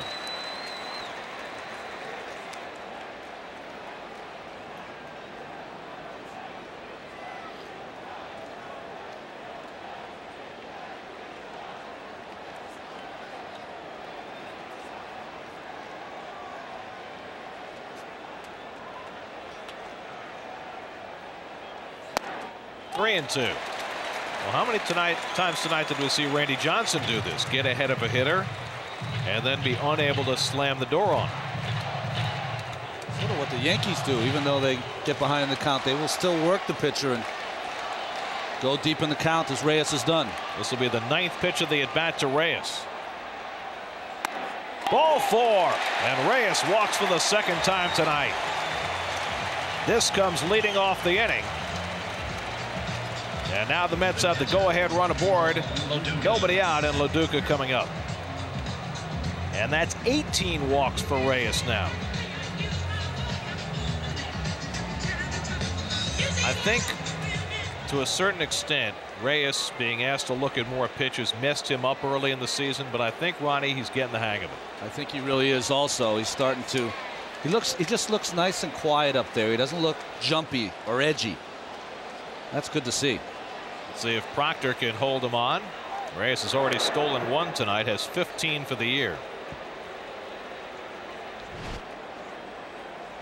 Last time he was aboard, Reyes was able to get out of this rundown when Cano forgot to throw the ball.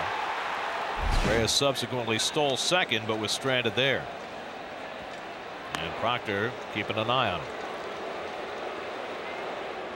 Loduca tonight has a bloop single and a walk. He's 1 for 2 and he's scored a run. Now he's hitting 7 straight games. Scott Proctor, who grew up right around the area where the Mets have spring training in Stuart, Florida, just south of Port St. Lucie. There goes Reyes. Loduca takes it high and Stinnett's throw into the runner and he got him. Great tag by Jeter.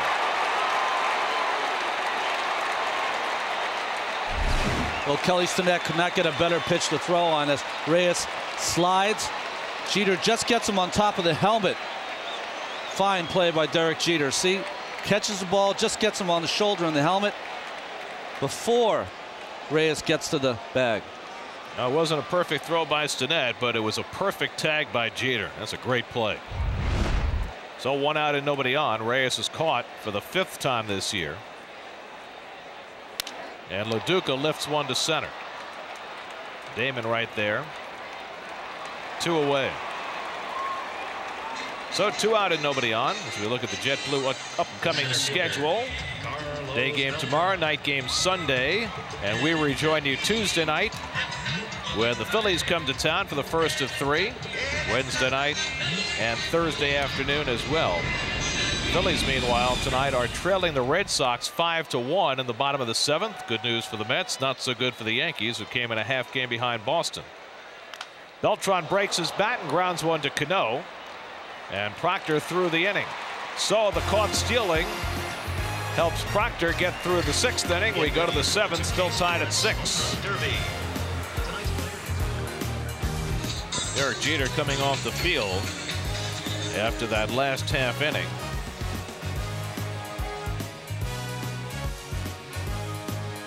And being looked at by the trainer after extending that left arm to make the tag on Reyes. Well, just like Ricky Henderson, who's taught a lot to Reyes, those bodies come hurling in there, and you can jam your shoulder. As Cano takes a strike. But your body's just out there, and you make the tag, but Reyes is going so fast that it kind of bends your shoulder back, as you can see. Derek Jeter's arm go wailing.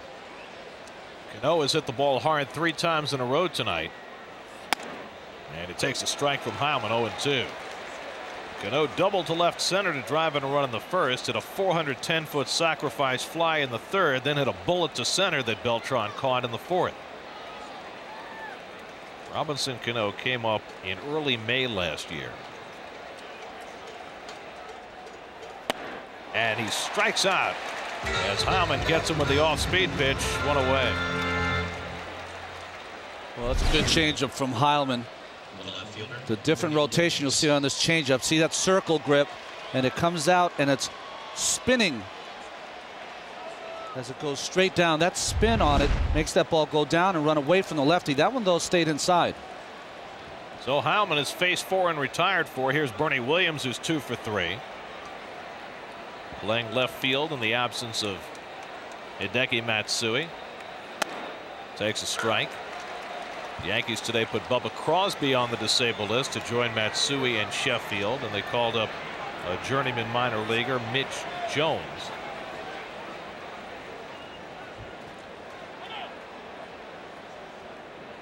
The Yankee bench has really been depleted by all their injuries, and in a close game in a National League ballpark, that can really have an impact.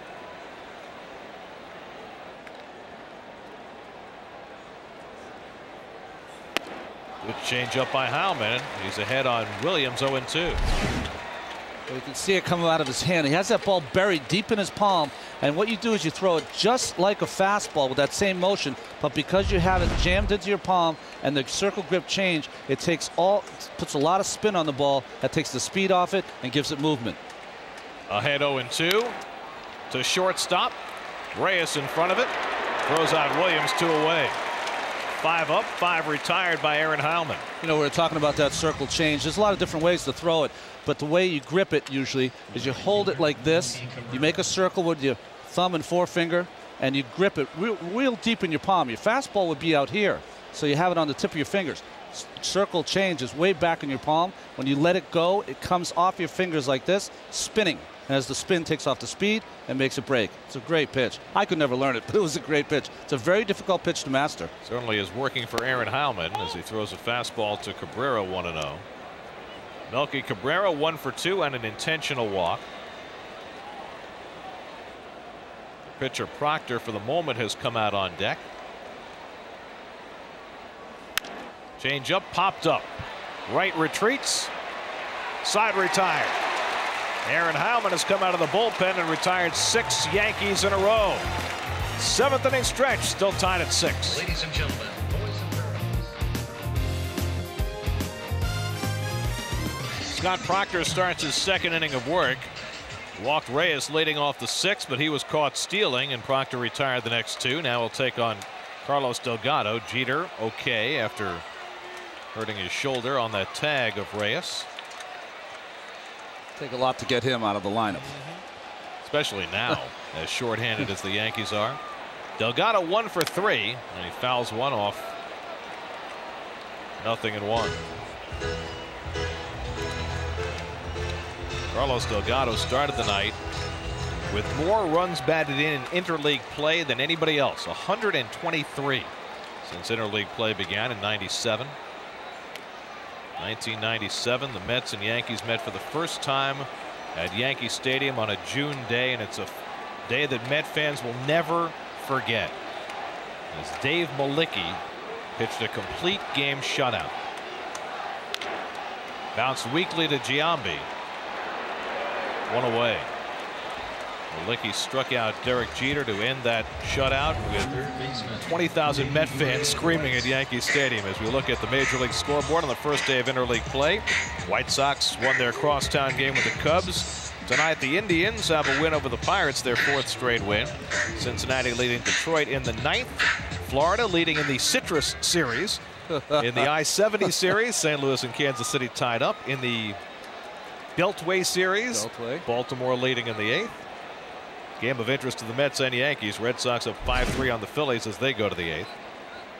And Wright takes a breaking ball high, 1-0. What a story Detroit is. You know, 7 straight coming into this game. Looks like they might be on the losing end of this, but Jim Leyland, a lot of people said that Leyland was done, that he didn't have, you know, the fire that you needed anymore to manage.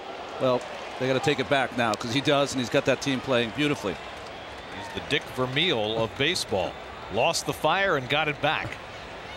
He doesn't cry as much as Dick Vermeil, though. That's true. Smokes more, too.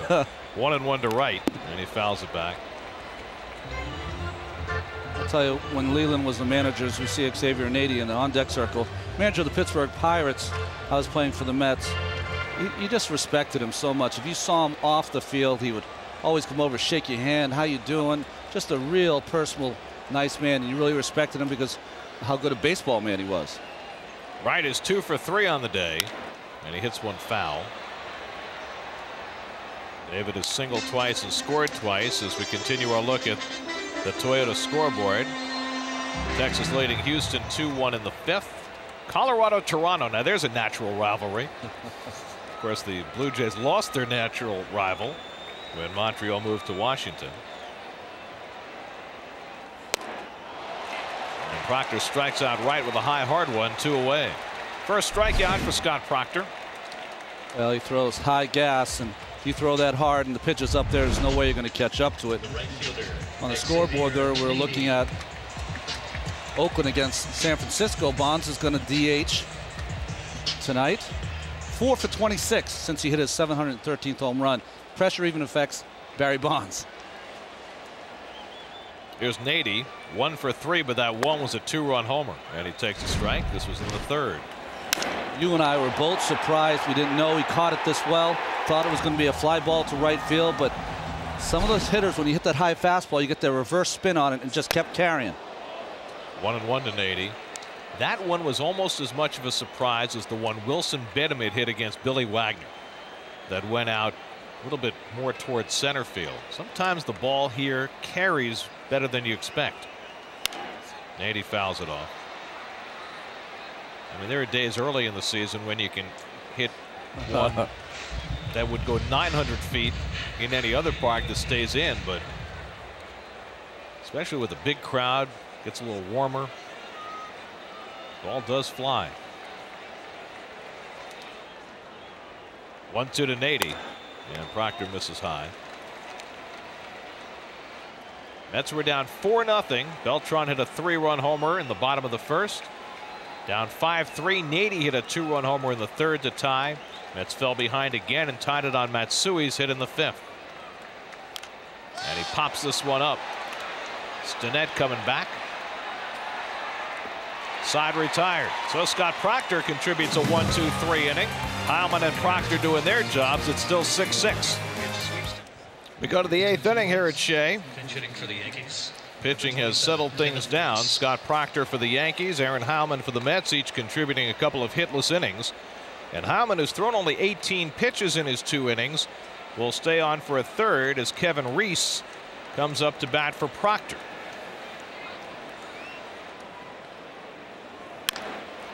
Dribbled back to Heilmann. 1 pitch and 1 retired. So Heilmann, with just 19 pitches, has retired 7 batters.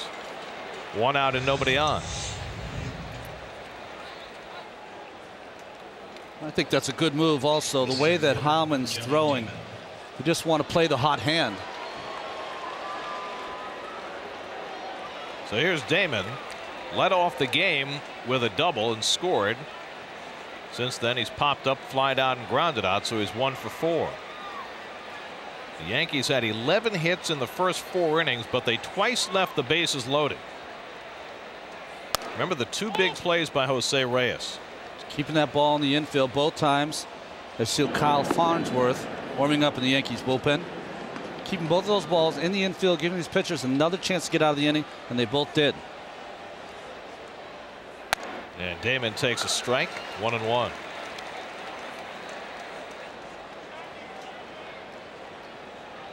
Derek Jeter waiting on deck.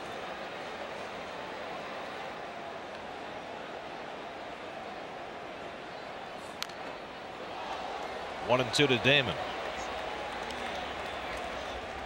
Well, if Aaron Heilmann is in the discussion as far as joining the Mets rotation, this is the kind of performance that reminds people why he's so valuable out of the bullpen. You have a starter go down early. Oliver came in and threw a couple of good innings, and now you have Heilmann to get you into the 8th inning. Damon fouls it away.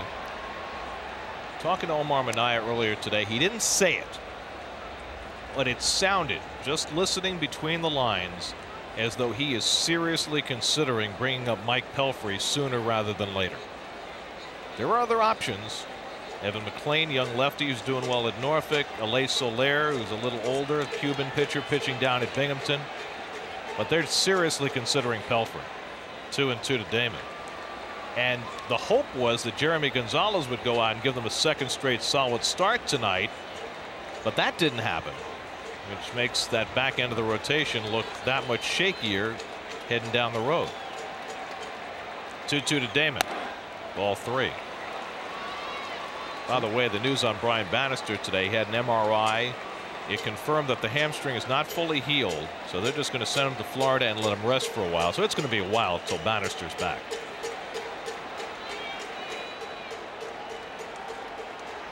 And Damon strikes out on the changeup. Aaron Heilmann has been magnificent. That's his 3rd strikeout.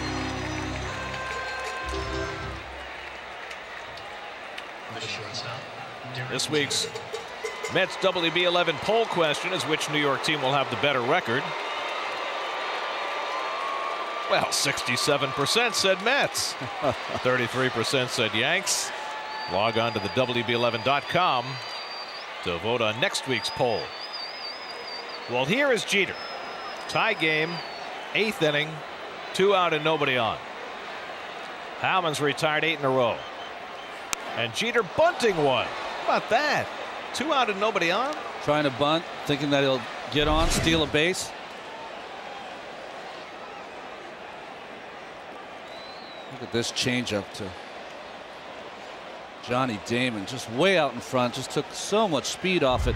And you have the ability to throw a 94-mile-an-hour fastball and come back with an 82-mile-an-hour change. It's just so hard for the hitters to sit on anything. Throws them both for strikes also. He's had a great changeup tonight. 1-1 to Jeter. And as you can see, he can throw his changes to both sides of the plate. Outside to left-handers as he did to Damon. And that time reached all the way out and got it on that outside part, outside the strike zone, to Jeter outside.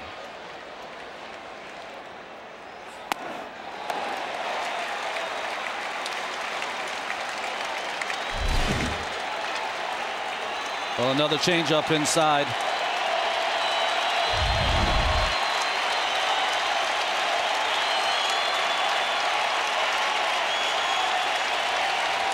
Check that. That was a fastball inside, not a changeup.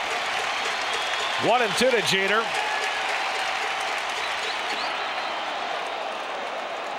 Changeup misses. 2-2.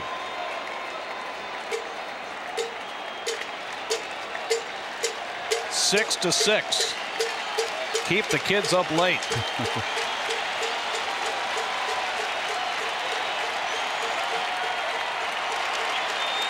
$56,000 plus roaring. And Jeter stays alive. 56,289. They're packed into every crevice. It took a lot of people a long time to get to the ballpark tonight, but it's been worth every minute.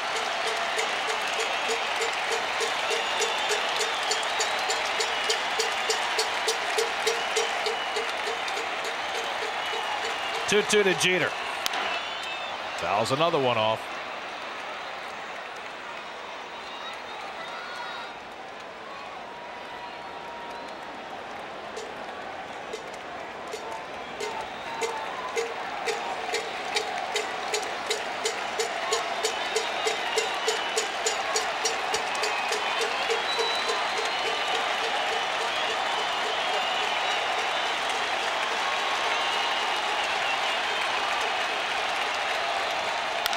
To shortstop. Reyes throws low, scoop by Delgado, side retired. Delgado saves Reyes an error. Heilman retires 9 in a row, and it's still 6-6. Billy Wagner getting ready in the Mets bullpen to pitch the 9th, hoping the Mets can get him a lead in the bottom of the 8th against Kyle Farnsworth. Well, Kyle Farnsworth last appearance is a perfect inning and a win versus Texas. Kyle Farnsworth, another hard thrower from the right side. Proctor reached 97 miles an hour in his fastball. Farnsworth has the ability to do that also. Pitched with Atlanta last year. Did a great job getting 10 saves down the stretch for the Braves. Did a great job until his last appearance in Game 4 of the division series when he melted down in the 9th inning. And the Astros went on to win in 18 in a record-setting game. Kaz Matsui leads off in the bottom of the 8th. 1 for 3, drove in the tying run, and he drags a bunt. Farnsworth, though, off the mound, throws him out, 1 away. Good idea by Matsui, but he couldn't get it past the pitcher. 1 out. It'll bring up Jose Valentin. Valentin 0 for 2, but he's been on base twice on a walk and an error. You know, talking about Kyle Farnsworth and how hard he throws, it brings this to mind. How many times in his career do you think that Randy Johnson has pitched in a game where he's the 3rd hardest thrower to pitch in the game for his own team? Never. Never. I mean, Randy these days is throwing 94, 95 tops. You had Proctor throwing 97. You got Farnsworth who can throw 98, 99. Just threw a 96-mile-an-hour fastball for a strike. Farnsworth signed a 3-year deal with the Yankees in the offseason. And Valentin can't hold up. 0-2. A slider from Farnsworth. Well, you have to be so aware of how hard Farnsworth throws that slider. You'll find a lot of guys check swinging on that good slider down and in. As you see Cliff Floyd coming out to pinch hit. Aaron Heilman did a great job in relief. Now the Mets trying to get him a win. The starting pitchers didn't have it today on either side. Jeremy Gonzalez got chased after 3 innings plus. Randy Johnson slogged through 5, but the bullpens have been great as the lefty specialist Mike Myers gets up for the Yankees with Floyd standing on deck.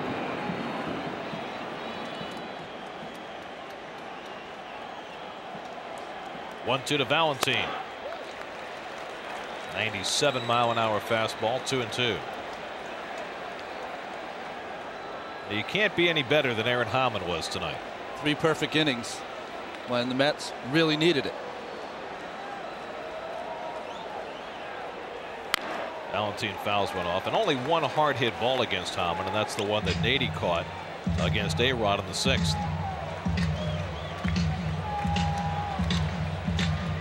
Aaron may not like his role, but he's doing a great job in it. He's great at it.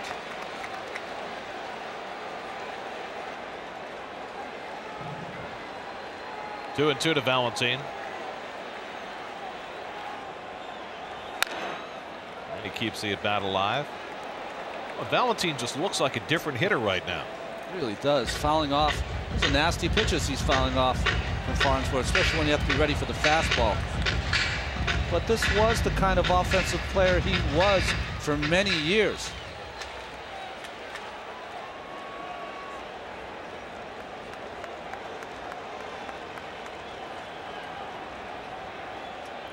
Two on the way, and Valentine lifts another one foul.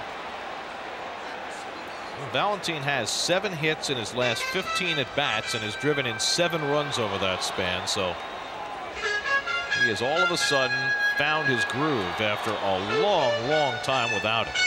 And now the key is to keep it. Got to give Willie Randolph a lot of credit and his staff for being patient with Valentine and knowing that he was going to turn it around. He pops this one up. Shallow right center. Damon taking charge. 2 away. So 2 out and nobody on. As we check the Jeep game summary, Mets have been down for most of the night. 4-0, 5-3, 6-5, but they've come back each time. Beltran and Nady with home runs. Robinson Cano has had a big night for the Yankees.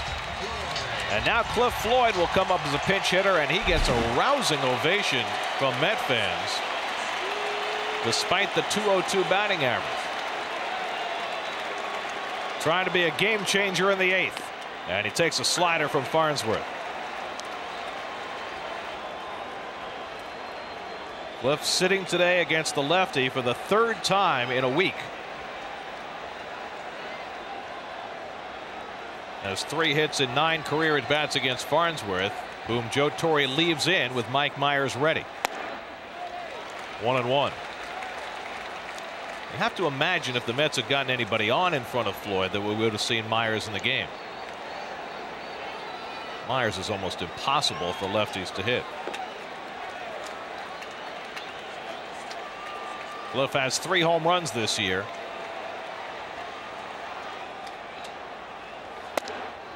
Lays off 2-1.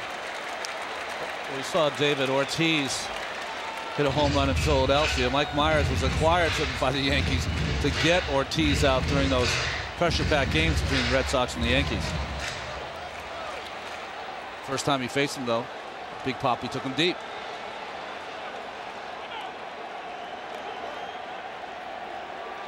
Cliff didn't start tonight because he's 0 for his last 17 against lefties, and so Joe Torre rolling the dice a little bit by leaving Farnsworth in the game. This is the kind of pitcher that Cliff likes to hit. 2-1 on the way. Throws a slider and he takes it for a strike. So Farnsworth staying away from the fastballs against Floyd. As Joe Torre and Ron Guidry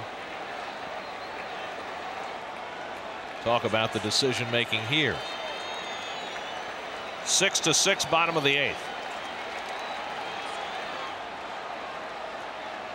2-2 to Floyd. Fouled away.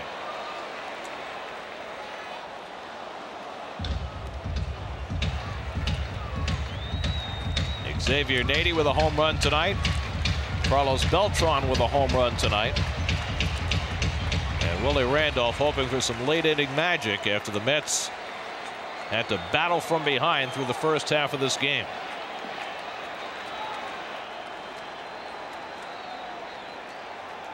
And Floyd swings and hits one in the air to left. Bernie Williams right there. And Farnsworth pitches a 1-2-3 bottom of the 8th. We go to the 9th. Billy Wagner coming on. Game tied at 6. 9th inning at Shea. Billy Wagner on to try and keep the game tied. A week from Sunday at 1, join us back here on the WB11 as the Mets head to Florida for a battle with the Marlins. Don't miss an inning.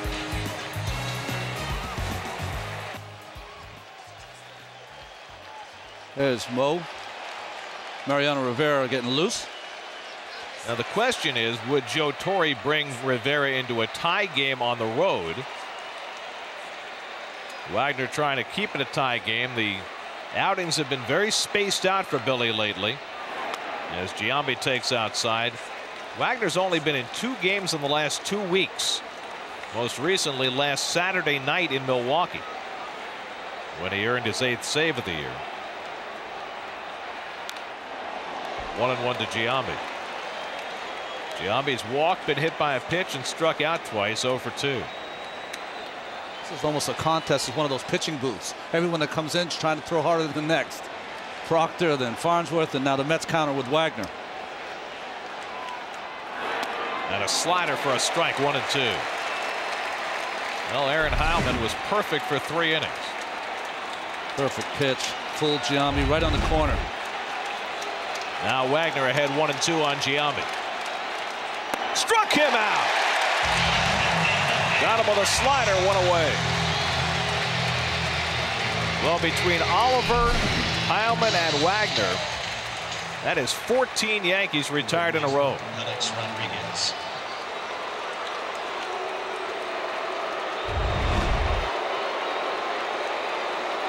Now here's A-Rod. 0 for 5 in his career against Billy Wagner. 1 for 3 and a walk tonight. 1 out top of the 9th. Slider misses.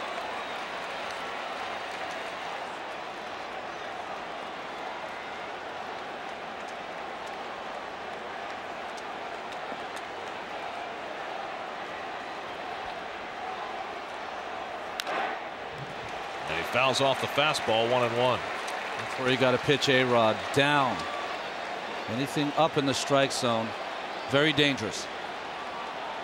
A-Rod has 9 home runs this year, which for him constitutes a slow start. Last year's American League MVP. Second time he won the award. And the slider in for a strike. 1-2.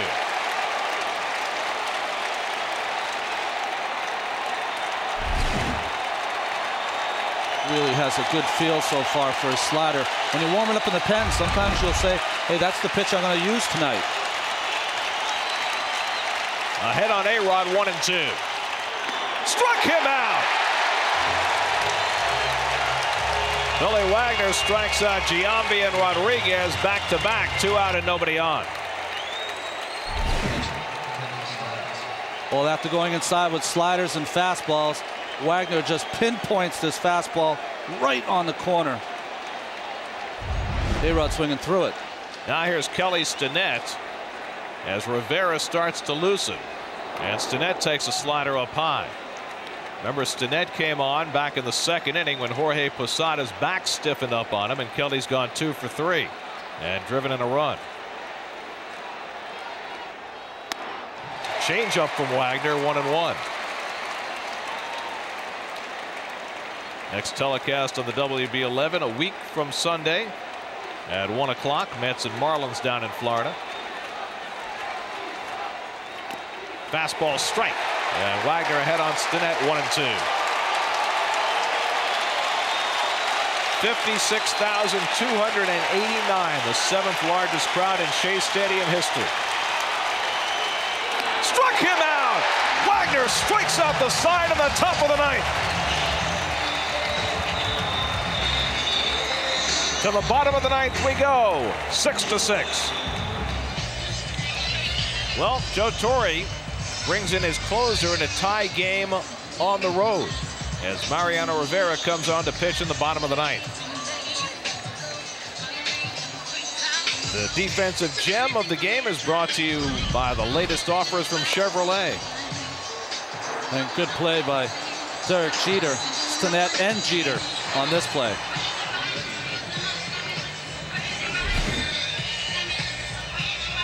Stinnett doing the job after Jorge Posada left because of injury, and now Rivera.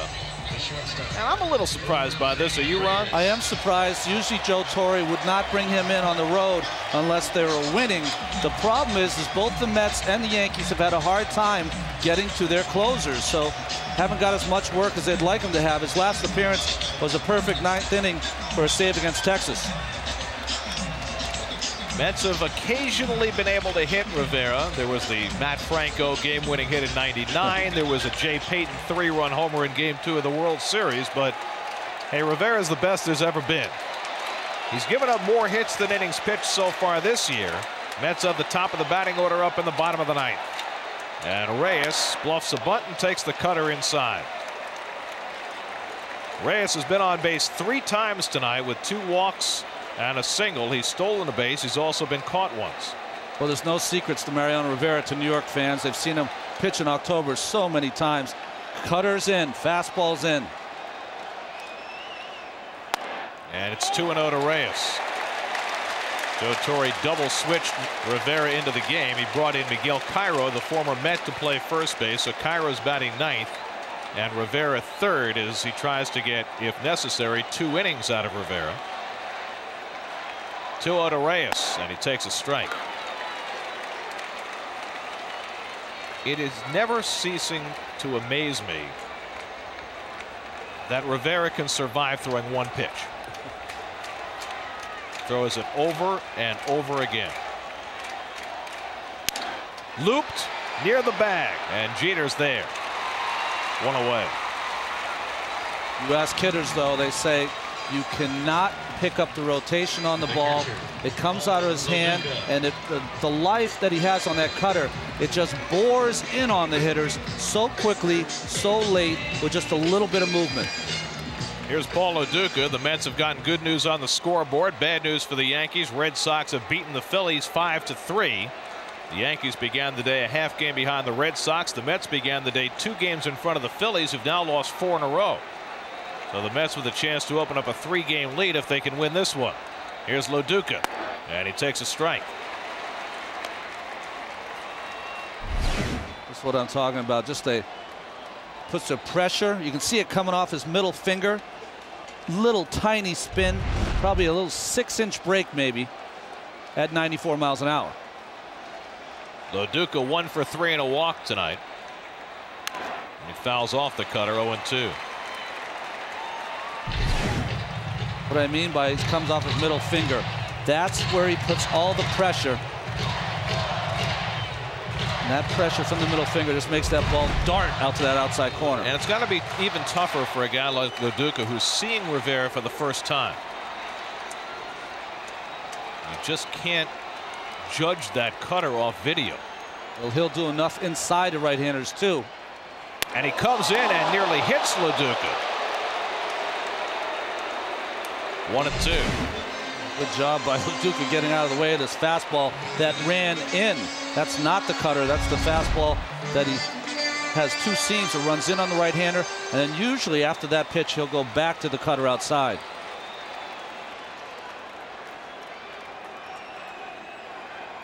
Stinnett wants it in again. 1 more pitch in. Ripped down the left field line. That's an extra base hit for Lo Duca.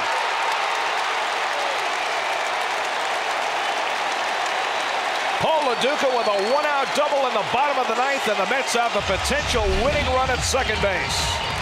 Well, they tried to double up inside on Lo Duca, but this ball comes a little bit back over the middle of the plate. Lo Duca had the ability to pull those arms in and keep that ball fair. How good has this guy been in the late innings of close games? Well, he's great all game long, but he's even better when the pressure's on the line. We talked about Jeter and his intangibles. How about Paul Lo Duca? The stats, you look at his stats and it won't drive you crazy, but he is excellent player and a great acquisition for the Mets. Mets are a base hit away from winning it. Beltran takes a strike. Carlos is 3 for 10 in his career against Rivera. Keep in mind the arms in the Yankee outfield. Williams in left, Damon in center. Neither one of them can throw a lick, but you've also got a slow man at second in LaDuca with Delgado to hit next. Beltran bounces it foul, 0-2.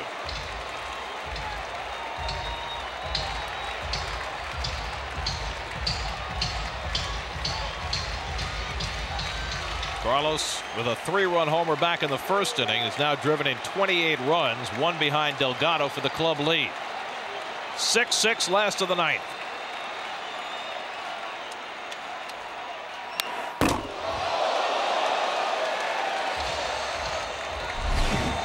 Well, he had a good cut at this pitch.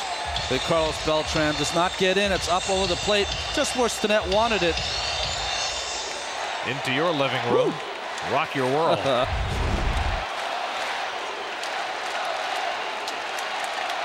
Oh, and 2 to Beltran. Struck him out. Rivera with a cutter fans Beltran for the second out. 2 away. Well, this one down. See the bottom drop out. Swinging over the top is Beltran. Usually expect that ball to be about waist level, but that one he got on top. Now it looks like the Yankees are going to walk Delgado, and this makes perfect sense because Delgado has as good numbers against Mariano Rivera as anybody. 7 for 18. That's a .389 average. And so they'll walk Delgado and bring up David Wright.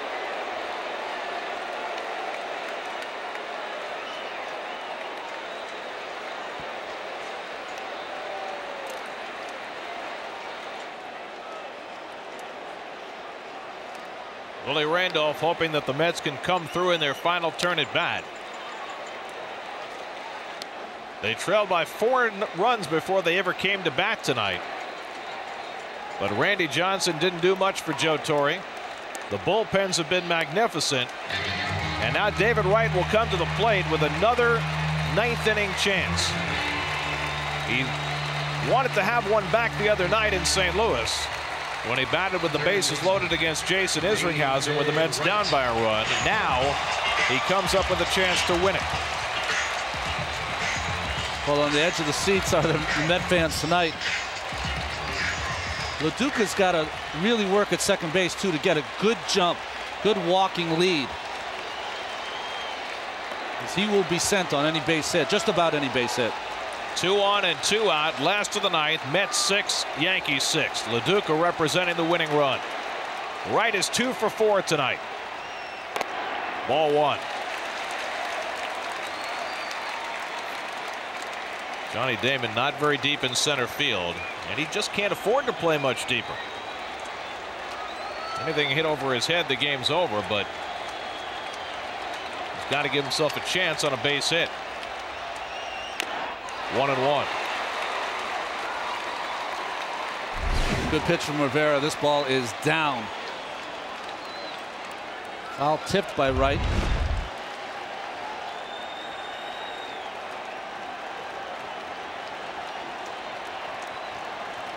One and 1 to David Wright.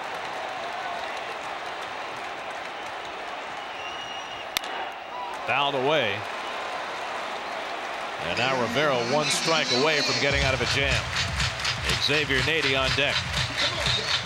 Wright has had 2 career at bats against Rivera, still looking for his first hit.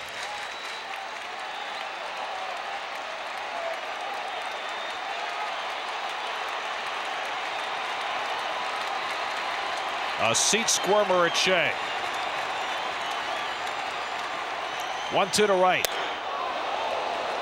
2-2. And you've got to do that with Wright. You've got to bust him in.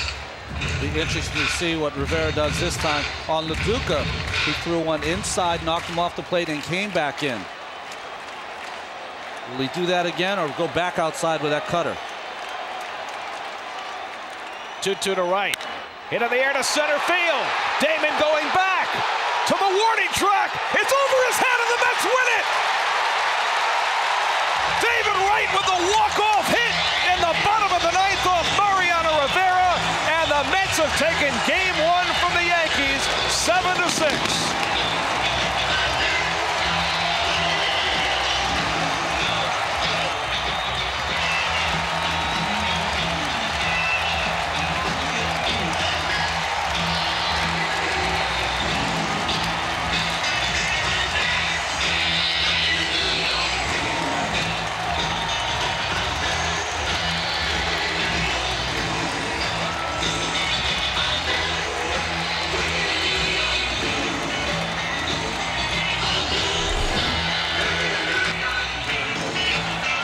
Well, great hit, redemption for Wright for the other night in St. Louis. And we talked about, well, you talked about, Gary, Johnny Damon playing shallow because he doesn't have that good of an arm, but he wasn't able to go back on the ball as well because he has that sore foot. Both things lead to a hit for the Mets and a win.